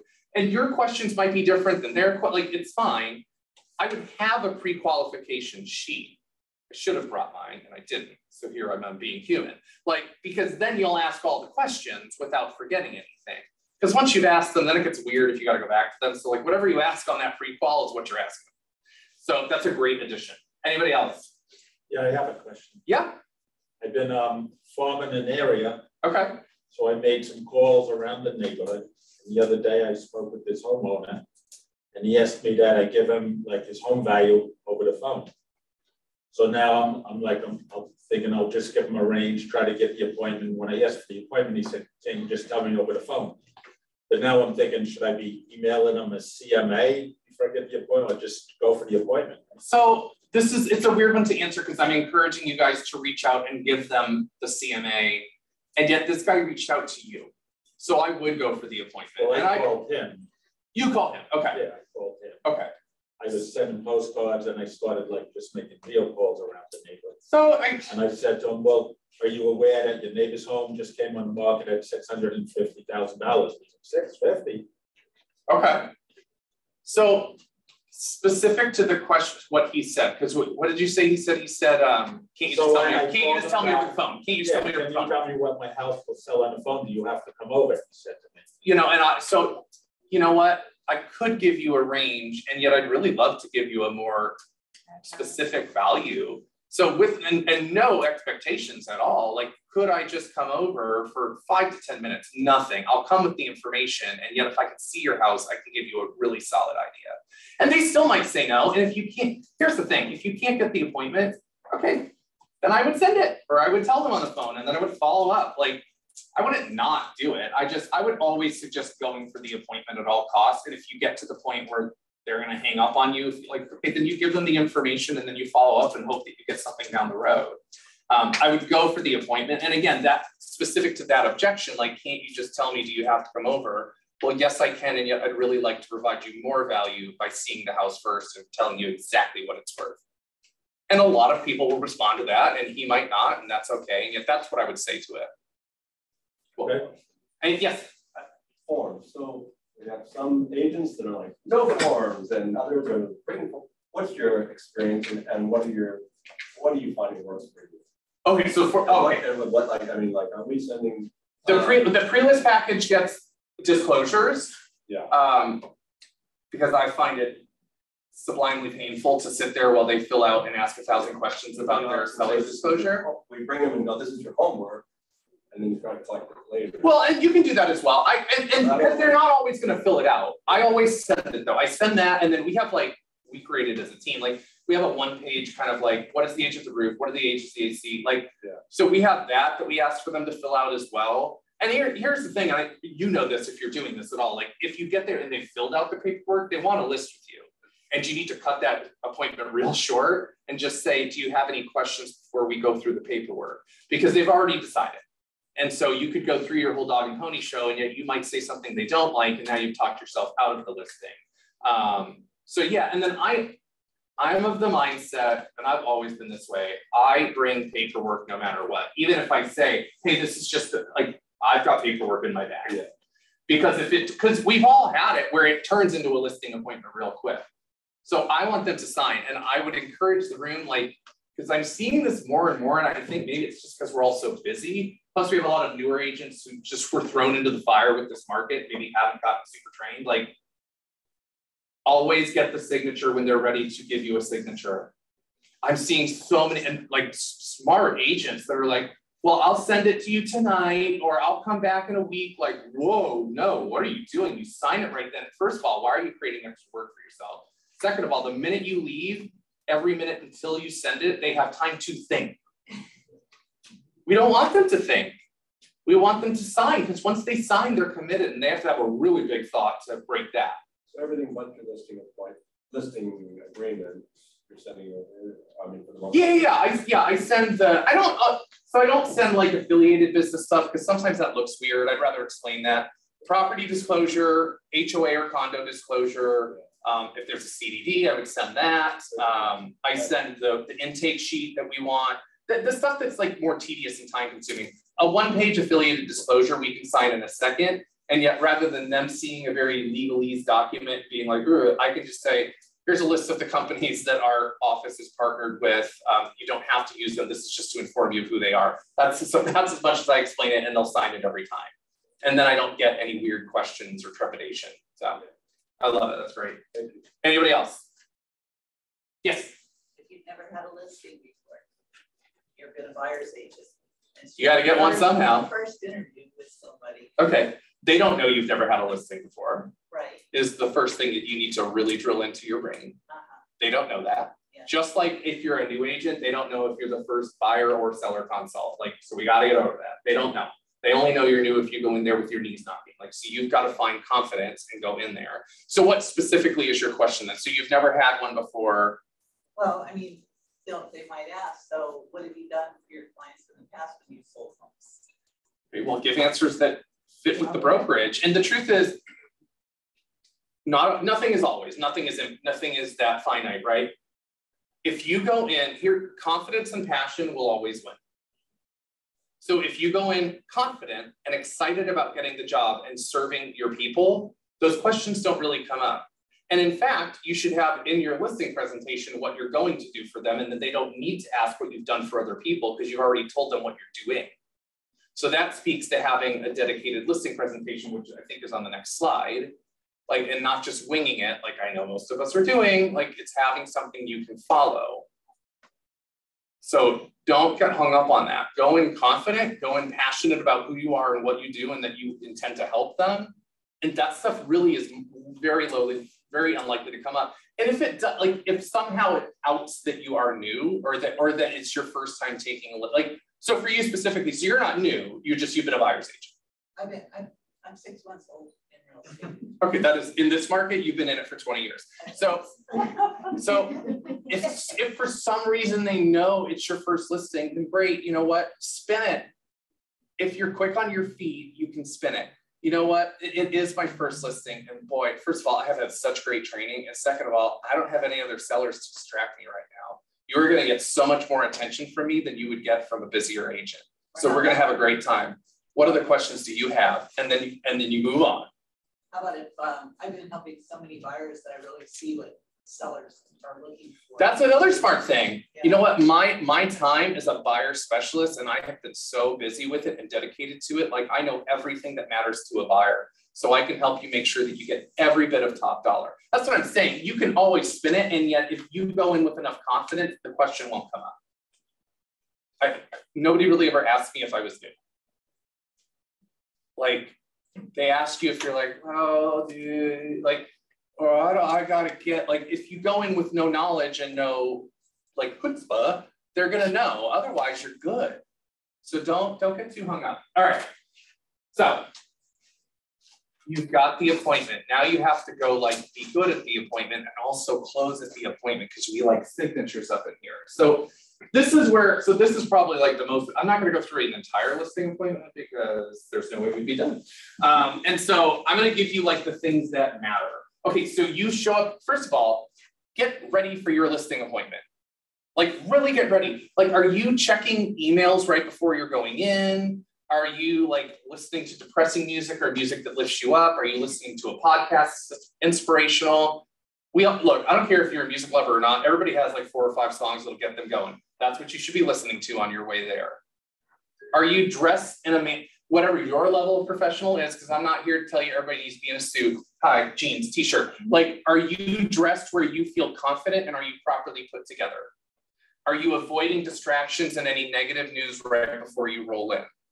There's nothing worse than getting a "can we talk" text 2 minutes before you're going. Like, so ignore your technology and you're going to get there and you're always going to be on time, because if you are 30 seconds late, for some people, they will already judge you. So get there early rather than at the last minute. And you're going to not, I know this sounds rudimentary, but like the first impression matters so much. So you're going to knock on the door. And then if the door is here, I'm going to knock and step back, because when Rebecca answers the door, I don't need to be in her face. Even before COVID, that was weird. And now it's extra weird. So make sure that you step back, especially if you're a male. Like, don't be threatening. You don't know who's about to open the door. If it's some little kid and you terrify them, you're not going to let them. All right, so you're going to come back. You're going to step back. They're going to answer the door. And you're going to, again, I mean, in this market, it's, at this day and age, I'm kind of like, oh, are you a handshaker? Like, it's fine. And if they're not, you'll give them a fist bump or they'll tell you nothing and it's fine. And yet at least make sure that they don't think you don't know how to properly introduce yourself, because that is way weird. So you're going to introduce yourself however you would. You're going to ask if you can come in, and they already haven't said it. They've opened the door. I know that might sound weird, and yet you're showing respect. This is their home. You're going to ask if you should take your shoes off. I don't care if you don't want to take your shoes off and the floor is gross, you're going to ask. Because there are people you will lose with right away because you didn't ask that question. And I've been there. So everything I tell you is from experience. All right, and they're going to say whatever, and then you're going to go in. If they offer you something to drink, you take it. Like, not if it's a cocktail, that's probably not smart. And yet, if they offer you water, I don't care if you just drink a gallon, you take the water. Because again, when you say no to somebody, it sets a tone. All right, so you're going to take whatever you can get. And you're going to start with the tour. And I am a bold coach, and I grew up on Diana Kokoska bolds. So don't ever tell her I said this. They take you on the tour. You don't go on the tour alone. That tour is the time where you should build your rapport. Because if you're doing it at the kitchen table when you're looking to get a signature, like, we have to be careful not to become best friends with the clients. We do that after the transaction. And I want to go back, actually, if you're meeting with someone from your sphere, I have a caveat to the saying that there's never a second chance for a first impression. Because there is. Because when you're friends with someone and you're going to go meet them for the first time on a professional level, you're making a second first impression, or you're not. And it's not good if you're not. So you're still going to be as professional. You're still going to pre-qualify people who you're close to. It doesn't matter. It just sets you apart and they know you're a professional. And honestly, when you know them well, you need to be double prepared because it's always trouble. All right. So you're going to let them tour the house with you, and then you're going to ask to sit at the kitchen table. You're going to sit where you can see all of the decision makers. Like, you don't all want to sit on one side of the table. It's weird. So it sounds silly, and yet I watch you people. Like, so you got to make sure that you're in a position where you can have a professional conversation. You're going to keep mirror and matching in mind. So if they sit at the table kind of like this, you're going to do that. If they're leaned back, you're going to lean back. You don't need to literally mimic their moves and yet be like them so they can like you. So you're going to keep that in mind. And I'm going to strongly suggest that if you don't have a listing presentation that you follow, not something that lives in here, I mean literally something that's on paper or a screen, that you have one. I'm not here to tell you what it is because that's not my job. This is your business. You should have a system so that when you have an off day, because even the top agents in this company have off days, so that you don't miss out on your opportunity. And when you have a system that you follow, you're able to actively listen to people and hear exactly how you win with them rather than be like, oh, what's next, what's next, what's next, what's next, what's next. And in that vein, I'm going to tell you, this is not a command class, and technology in general makes my head pop off most days. The listing presentation in command is phenomenal. And if there's things you don't like, take it out. That's why it's editable. If you need a listing presentation and you don't want to recreate the wheel because it's not good to recreate the wheel, go there. And the reason it's good is because it makes it all about them. And it tells you what you need to say without looking like an awkward script that they can see. Because everything is pretty and there's just little questions and bullet points. So you can be following along and saying what's there, and they're not going to be like, why is he reading off the page? So you're going to ask questions like, well, you know what, Rebecca, I'm so glad that you've had me into your home today, and we're going to have a great time this afternoon. The first thing I want to talk about is, how do we make sure that this is the best real estate transaction that you could possibly imagine? How do we make this just a 10 out of 10? Just communication, keep me informed on what's going on and feedback. Okay, so I'm hearing that communication is super important to you and you want feedback a lot. So that's something that we can do for you. And tell me, why is that important to you? Well, the last time we put our house in the market with a realtor, we never heard from them. Ooh, okay. Well, I can understand why you'd be a little gun shy because of that, and it won't happen with me. I'm honestly pretty A-type about communication. So if anything, you might tell me to dial it back. So we'll be good there. If there was one other thing that I could do to make sure that it was just the best thing ever for you, what's the one other thing that I could provide you? Get us the best terms. Okay, best terms. All right. And that's important. I'm glad that you said that in this market, because there's this tendency to only think about price, and price is important. And yet, if I get you a great price and it's never going to close, you got nothing. So I'm glad, and I will gladly negotiate the best terms and make sure that that's what we do for you.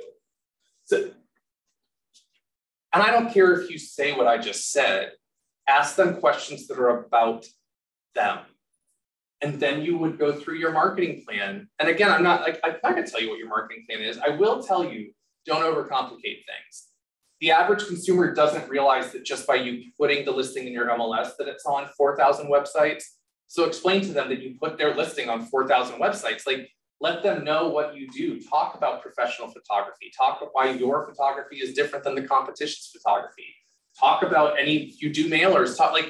Tell them what you're going to do without any judgment on you're not doing enough or you're doing too much. Just tell them, because most agents don't even do that. All right, so you're going to talk about your marketing plan. You're going to go into the value of the house. I will tell you right now, my favorite way to do this is I don't know what I would call it, the box method. It's something I learned from John Prescott. And it would be that you would have, because we need to keep it simple for people. They get confused real easily. Realtors aren't the only squirrels out there. So you're going to have 3, maybe 4 at best, really good comps. And when I say good comps, the ones that are the ones they couldn't argue with.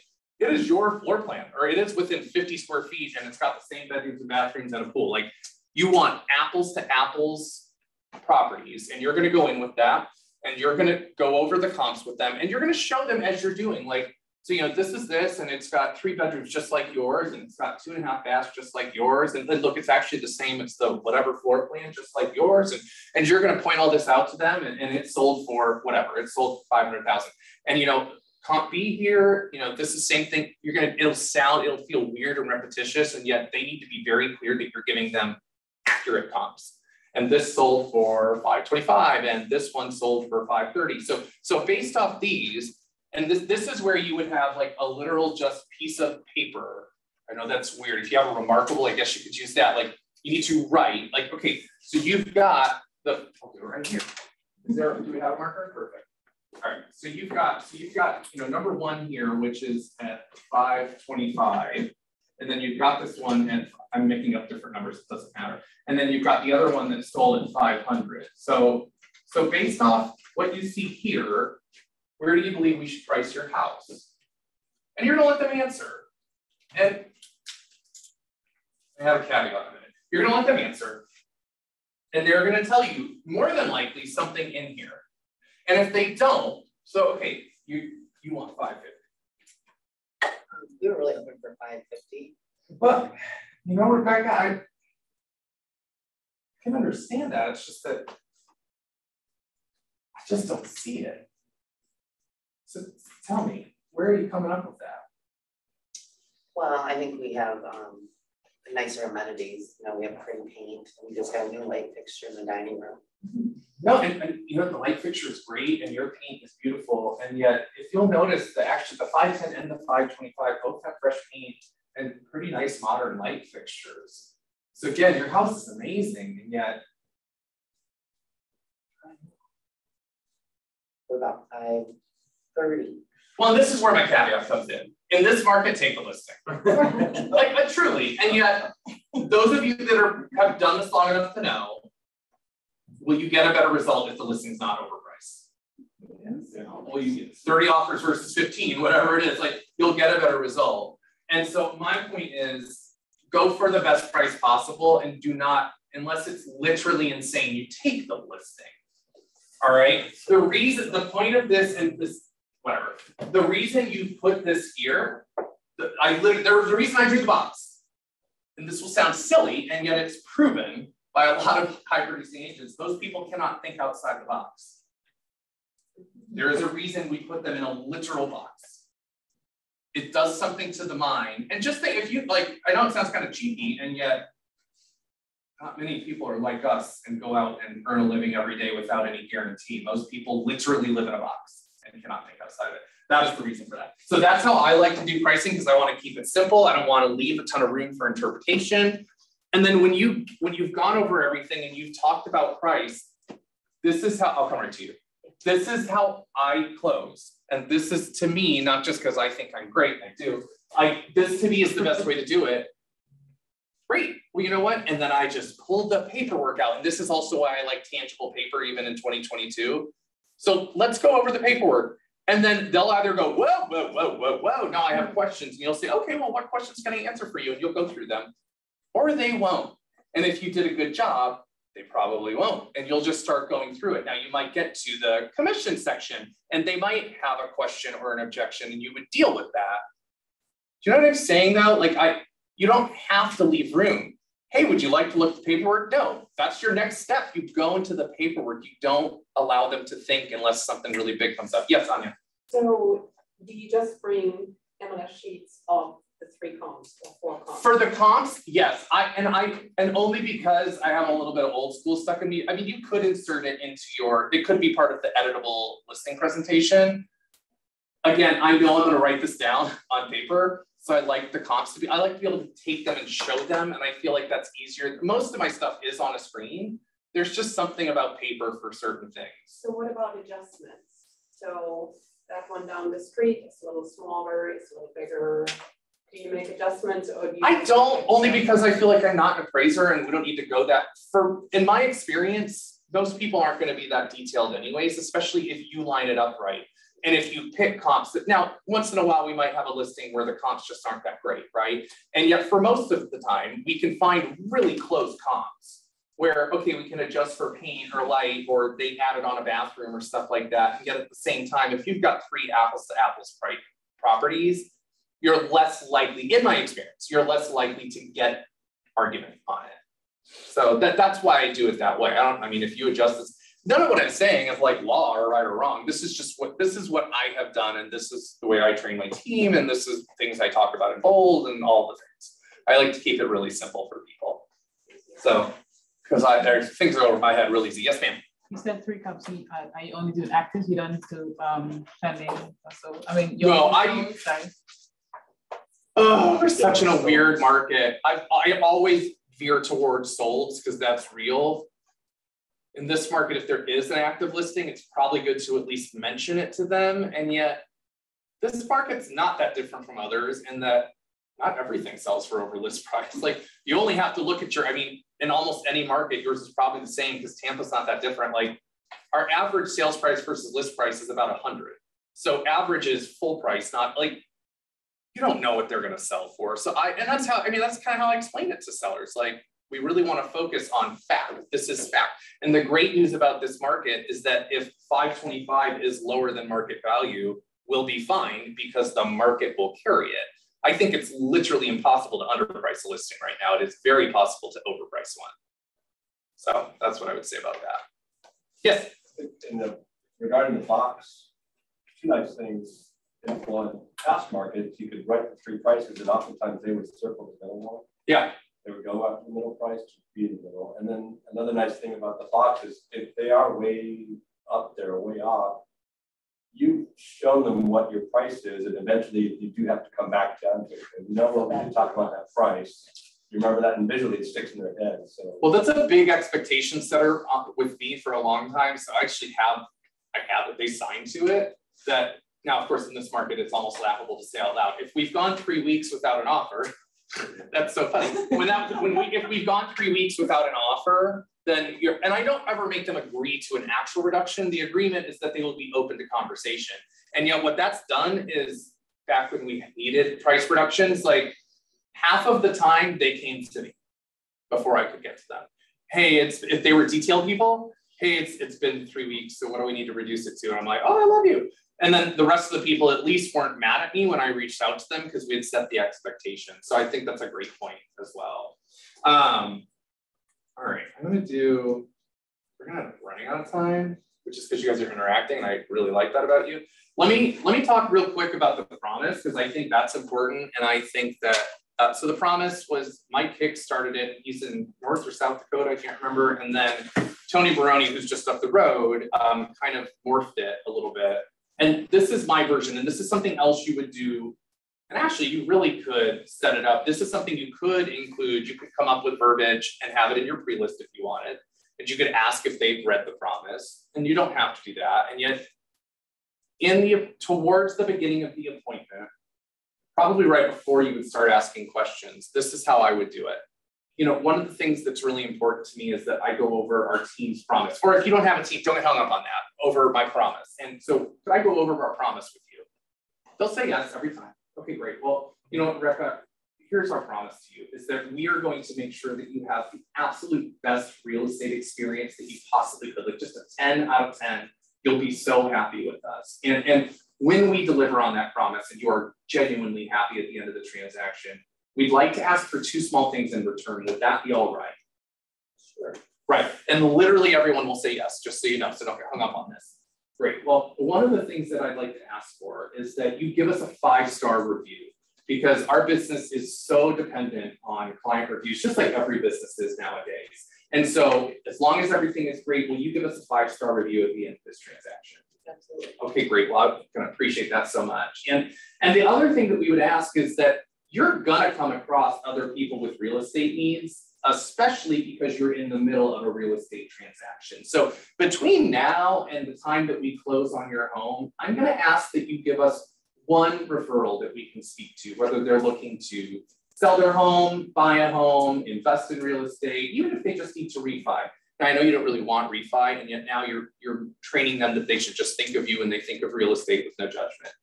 So I'm going to ask that you give us one of those referrals by closing. Do you think that would be okay? Yeah. They'll say yes, right? Great, and the last thing I want to do, Rebecca, is I just want to make sure that I'm clear on what the promise isn't. And what the promise isn't is that not everything's going to be perfect. Like, this market is crazy and real estate in general is crazy. And we will have moments where things might get tense. And yet my promise to you is that we are going to get you through those with the least amount of stress. And really, if I have anything to do with it, I don't even want you to know about the problem until it's been handled. So would that be okay? Right. Because the end of this is, or that's not, whatever, I'm riffing a little here. You want to train these people from the start that referrals matter. Because just like your vendors, they don't know if you don't ask. You've got to train them. And when you have that conversation, now, first of all, that conversation allows you to ask for feedback throughout. Hey, I'm just checking in, or you give them the update about the appraisal, or this, that, the other. And wow, I've got you on the phone. How are we doing on the promise? And you take the feedback and you take it without judgment. If you get constructive criticism, you own it, you accept it, and you do something about it if there's merit to it. And if there's not merit to it, you still accept it because you want them to feel right. And yet either way, you get to touch base. If you get to the end of the transaction and they haven't given you a referral, well, now you have a great opportunity to bring it back up. And without judgment, just say like, hey, I saw that we haven't gotten a referral from you. And have you been happy? Is everything great? Did we fulfill our promise? They'll say yes, unless you're really jacked up. And you'll say, great, well, and you've been so busy. And yet, do you think if we extended that for like a month or two, like, could you find somebody for us? And they'll say yes, and then you'll get a referral. And then you're training them. And then when you don't lose touch with them, because it doesn't have to be awkward if you just don't do it, then it's very easy to check on them and how's the house going? And you know what, thank you for that referral. And we had such a great time with John and Joe Fire. And I would love to know, we had fun with them and we loved working with you. Is there anybody else in your friends and family that we could help with real estate? It doesn't ever have to feel weird if you've trained them from the beginning. And we don't always do that. So we're like literally tight on time, so we skip some stuff. So rather than cover things that might not matter to the people in the room, what I'd love to do is ask if there's anything. Actually, let's go where I feel like most people want to go.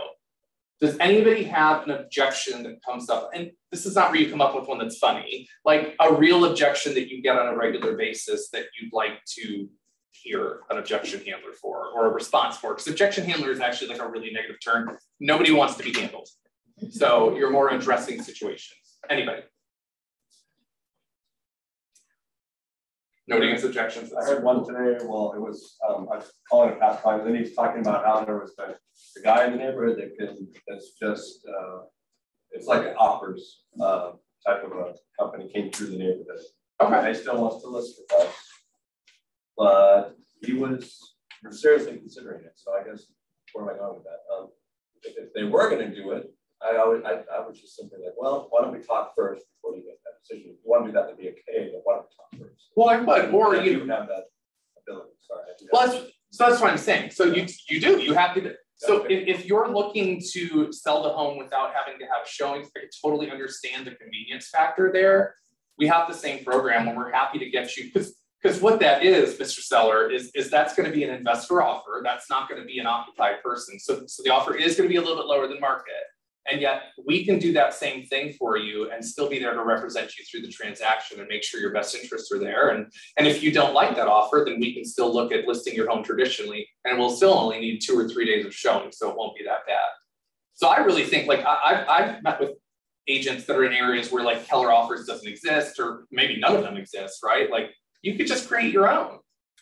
Guess what?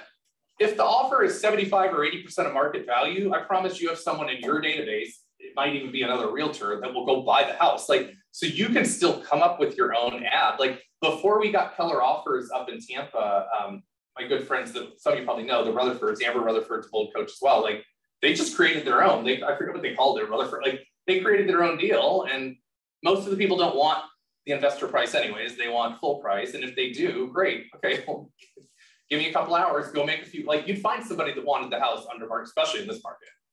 So, but that's great. Yeah, I think you just get in front of them. We can offer that too, because pretty much anything that an online system can do, we can do. You want more convenience? Here's how we do that. Like, you can do that. So that's great. What else? Yes. I personally know 3 other agents, then just use that. It's totally great, and yet have you signed with any of them yet? No. Okay, well, great. I know that you sounds like you're going to use one of them, and yet I don't really think we can ever have too much information. I would really love to meet with you and just give you another opinion. Would that be all right? With absolutely no obligation. And then kind of a caveat to that, or like an off to the side of that, is if you have, like, let's say you've got, oh, my cousin's got their license, like, there's a number of directions you can go with that. Well, have you worked with family before? Sometimes that can be a little tricky, or, and with no judgment, Mr. Seller, do you feel like your cousin is the best person to get the job done, or do you feel like it's me?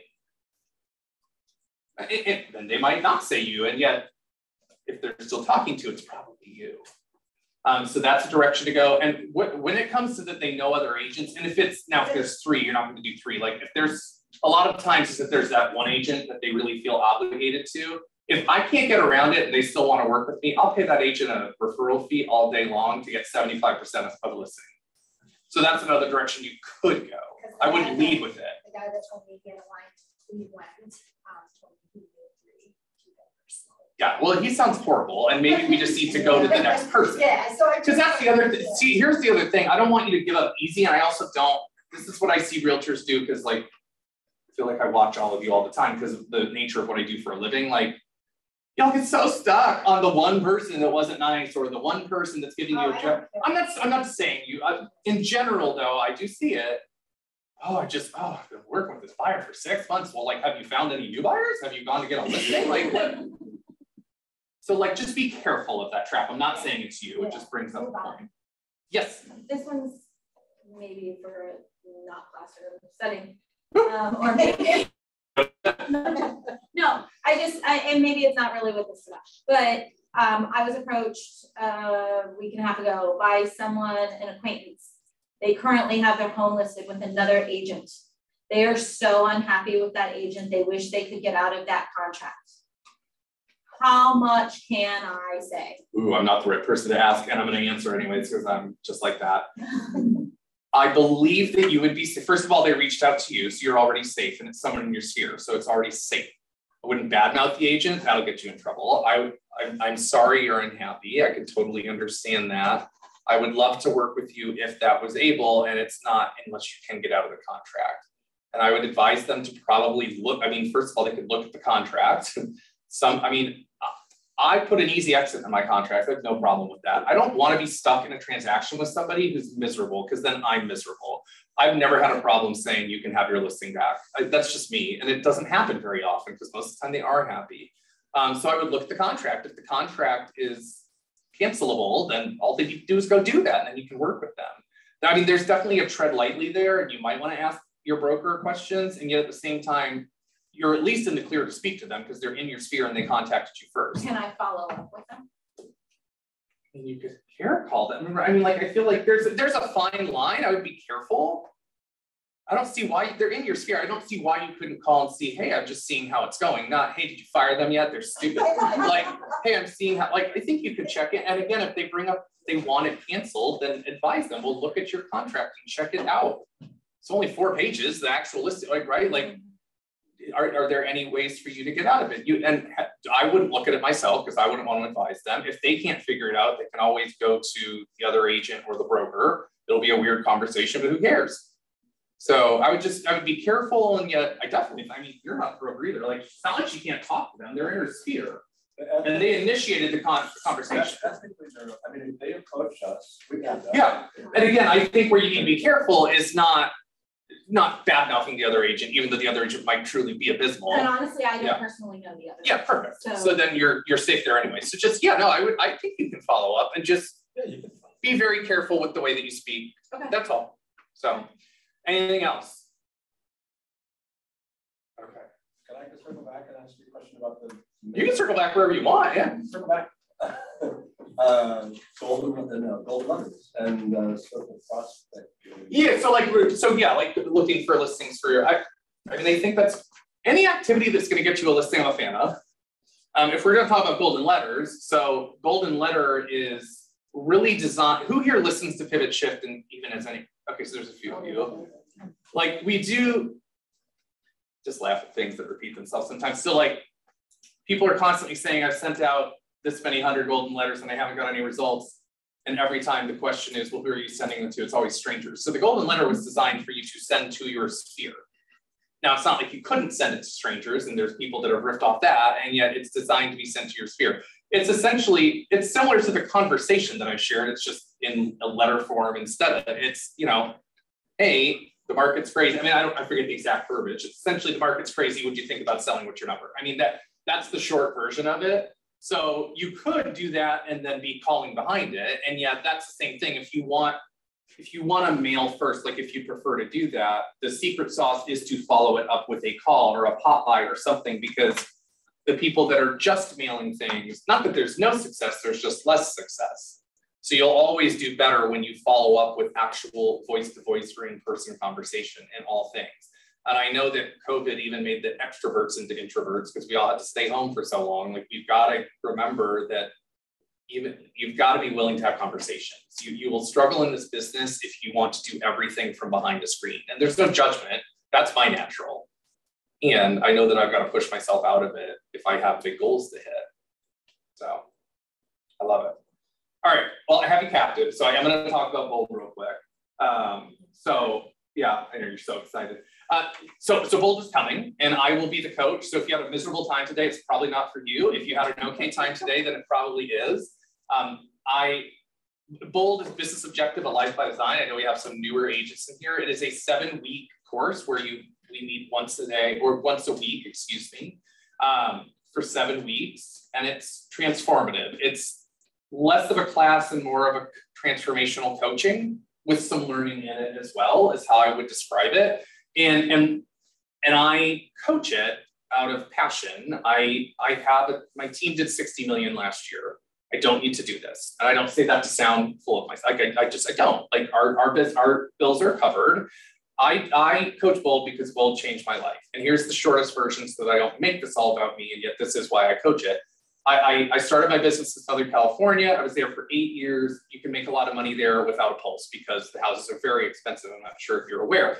And so I did that. I barely did have a pulse back then. I was not the same person. And then I moved to Southwest Florida, to Fort Myers originally in 2014.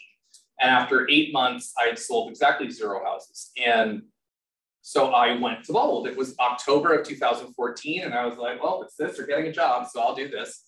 And I put it on a credit card because I was broke, and took that class. And I found, I think I had 11 pieces of business, and I closed 7 by the end of the year.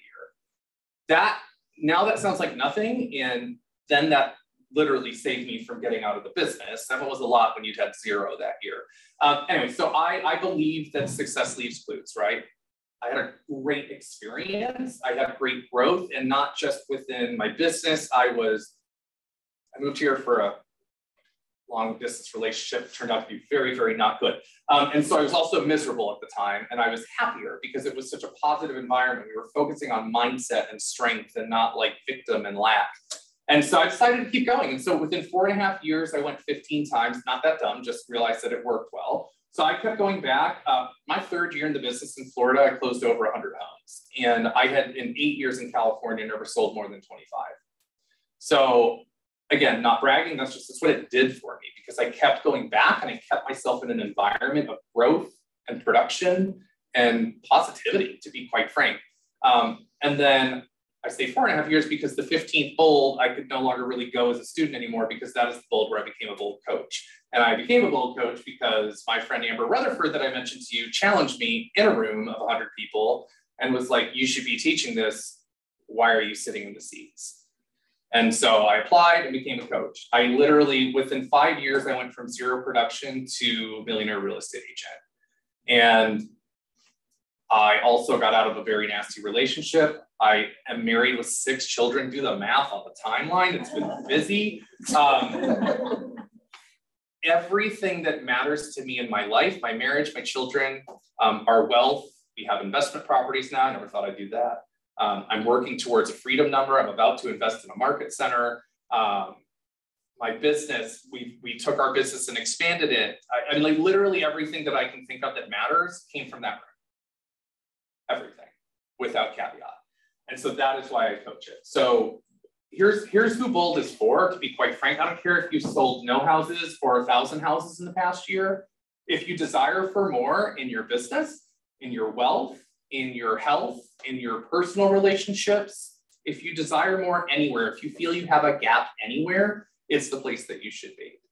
And it will start on Wednesday the 30th. What's the location again? I should know that. VFW. VFW, where is that? Tell them so they know, like. VFW. It's not VFW. No, it's not. American Legion. It's not, it's been changed, but it's American Legion. Yeah, you did. I think it's American, yeah. It's right on the sheet that it's all, it's American Yeah, it's Legion. American Legion. Yeah, It's like VFW, but it's not. it's not crazy far for them, right? Right. No, okay, that's what I wanted, okay. Richardson Road. Well, yeah, it'll be worth it. Actually, for you, it'll be smart because you'll get referral partners out of it. It's where you should be. I can't tell you enough. And so as far if you're a numbers person, so it does cost money, like $799. And the average person will find 11.5 pieces of business. I know the half sounds weird, it's an average, play with me. So that is listings taken, buyer listings taken. That means they signed with you and under contracts. So I don't know what the average commission is in here. It's probably a lot, 10. Cool. So that's $110,000+ for $799. Oh, what if you only do half of that because you're less than average? I don't think any of you are. Still a really, really amazing ROI. And for me, I'm living a life today that I never even thought I would live. That's the truth. So, and I have my good friend here, Rebecca's friend and my friend Janet, who is a living testimonial. So she will share real quick. She's taken Bold with me twice. She is from Rockford, Illinois. I was gonna say, stand off to the side where I am. It's blinding. And so she can tell you, Rich just happens to be here on vacation, so I'm making her speak, which is not her favorite thing to do. So be nice to her. You tell them your version of why it's important and what it did for you. So my name is Janet Churchill. I'm from Northern Illinois, Southern Wisconsin area. Actually getting licensed here, and I will be at your market center, so you'll be working around me. I took Bold in the fall of 2019 for the very first time. And did you want to? I did not want to. My team leader pushed me because I was having a really bad season in my career. But it was for a good reason that I was having a bad season, but it just was nothing. So I took Bold with Hudson, and the confidence that I got out of it, like I would never be standing here talking to you guys if I hadn't done it. The confidence, the mindset, the growth, and the strategies that I learned during that class, phenomenal. Not only to mention, I ended up with 25 transactions in additional transactions, not my regular ones, through the pandemic. So that all came from Bold, from me making those calls and going to the classes and everything like that. In the Rockford area, the average commission is only $5,000, but it still netted me a GCI of $125,000 that year. Last year, For $799. For $799, right? Making that It's crazy. And then took it again this past fall. Already this quarter, I've already gotten 13 additional transactions from that. I haven't done the math for that. 13 times 5. Right. It's more than $799. Right. So anyway, it's so worth it. So how many of you are already signed up for Bold? Good. I strongly encourage you to, because if you're saying no to Bold, you are saying no to your future income. And is that fair to your families? Is that fair to your friend, your future income? It's not. I seriously, strongly encourage you all to sign up. $799 is nothing compared to what you can gain from it. And it isn't just all about money. I forgot to raise my hand. No, it's about who, well, Bold is about who you become. And like you said something important about your confidence level, and I can see that in you.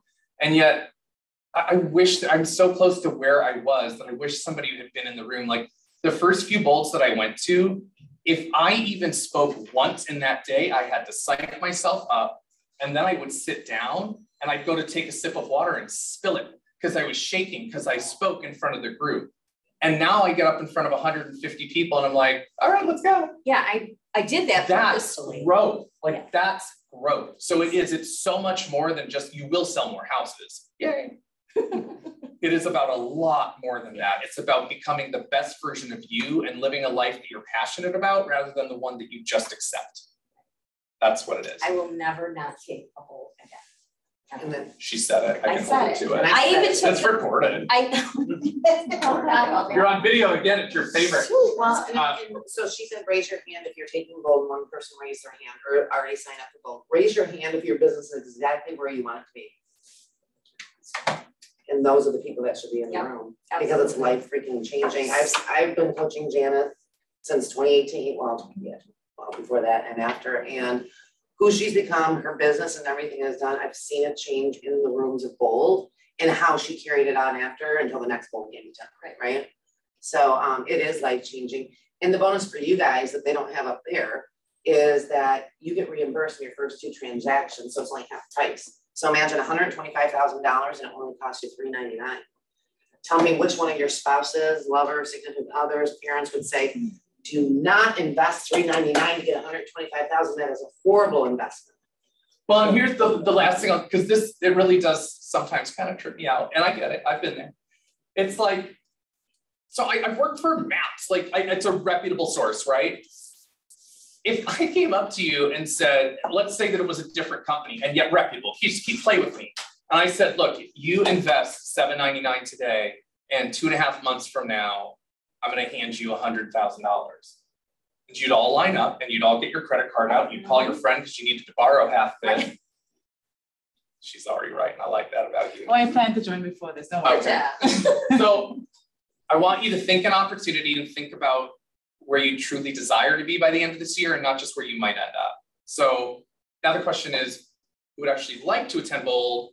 Raise your hand and then take your pen out because there's a piece of paper right here and we'll collect it from you. So this, and for the record, I'm not going to go, oh, you're so wonderful. I'm not going to go shopping with your credit card.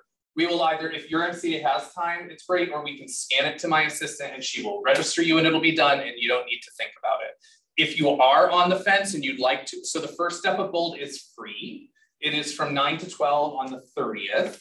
And so I would tell you to at least do that. And yet here's the deal. If you know that you have a reason to be there, just sign up for the whole thing now so you can start blocking time. However, if you do come to first step, even if you don't join us, so I had a girl in my current Bold in Memphis, and we are going to wrap up. I know we're way over time and I appreciate you guys being patient. I have a girl in my Memphis Bold who did sign up. And yet at first step, one of the things we do is we teach a specific texting technique in order to communicate and gain business, which I know y'all like, because I know you don't want to actually talk to people, like, let's be real. So we teach a texting technique, and there was an agent in there who was a producing agent, and yet not like a mega. And she did the exercise, which is she sent 10 texts out in a specific way, which we teach at Bold, and I won't tell you now because I want you to come. She took 2 listings that afternoon. I am not kidding. She sent me the paperwork to prove it because I was like, that seems crazy. She took 2 listings that afternoon from those 10 texts. And she took a 3rd listing the next week through follow-up from 10 text messages. So even if you don't think you're going to do it, whether it's the cost or you can't be there for certain dates, I would encourage you to come get free information like you got today that will help you in your business moving forward.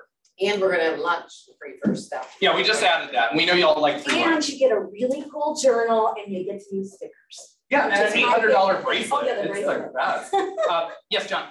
I've taken Bold 14 times. Good for you. I mean, I would sign up. We would have missed 3 Bolds, so that's why. 3 of them, really? Oh, what a bummer. Okay, I can understand that. My rule of thumb is always if you can make 5 out of the 7, that it's worth it. Missing 3 is it does seem silly. We do have an LC member and a team member that on our team that is going to sign up for Bold. That's great. Well, you can take in the paper and get them signed up today. It's going to be great. Appreciate you guys being here. So you ought to join. If you could join us for step 1, you should, just to get the information. So because I think it's probably different from the last, because I know you've been a million times and yet it's been rewritten a number of times since the pandemic. So it'll be different stuff. So any other questions about, well, anything including Bold? Don't second guess it. If you know this is where you should be, fill out the paperwork and they will collect it. And then I will hang out for a few minutes if you've got questions. I appreciate you guys staying with us a little bit later. And here's my contact information. You may actually use it. I am not like the man behind the curtain. If you have things that weren't discussed today and you would like to address them, like I am all yours, 100%. All right. Thank you for being here today.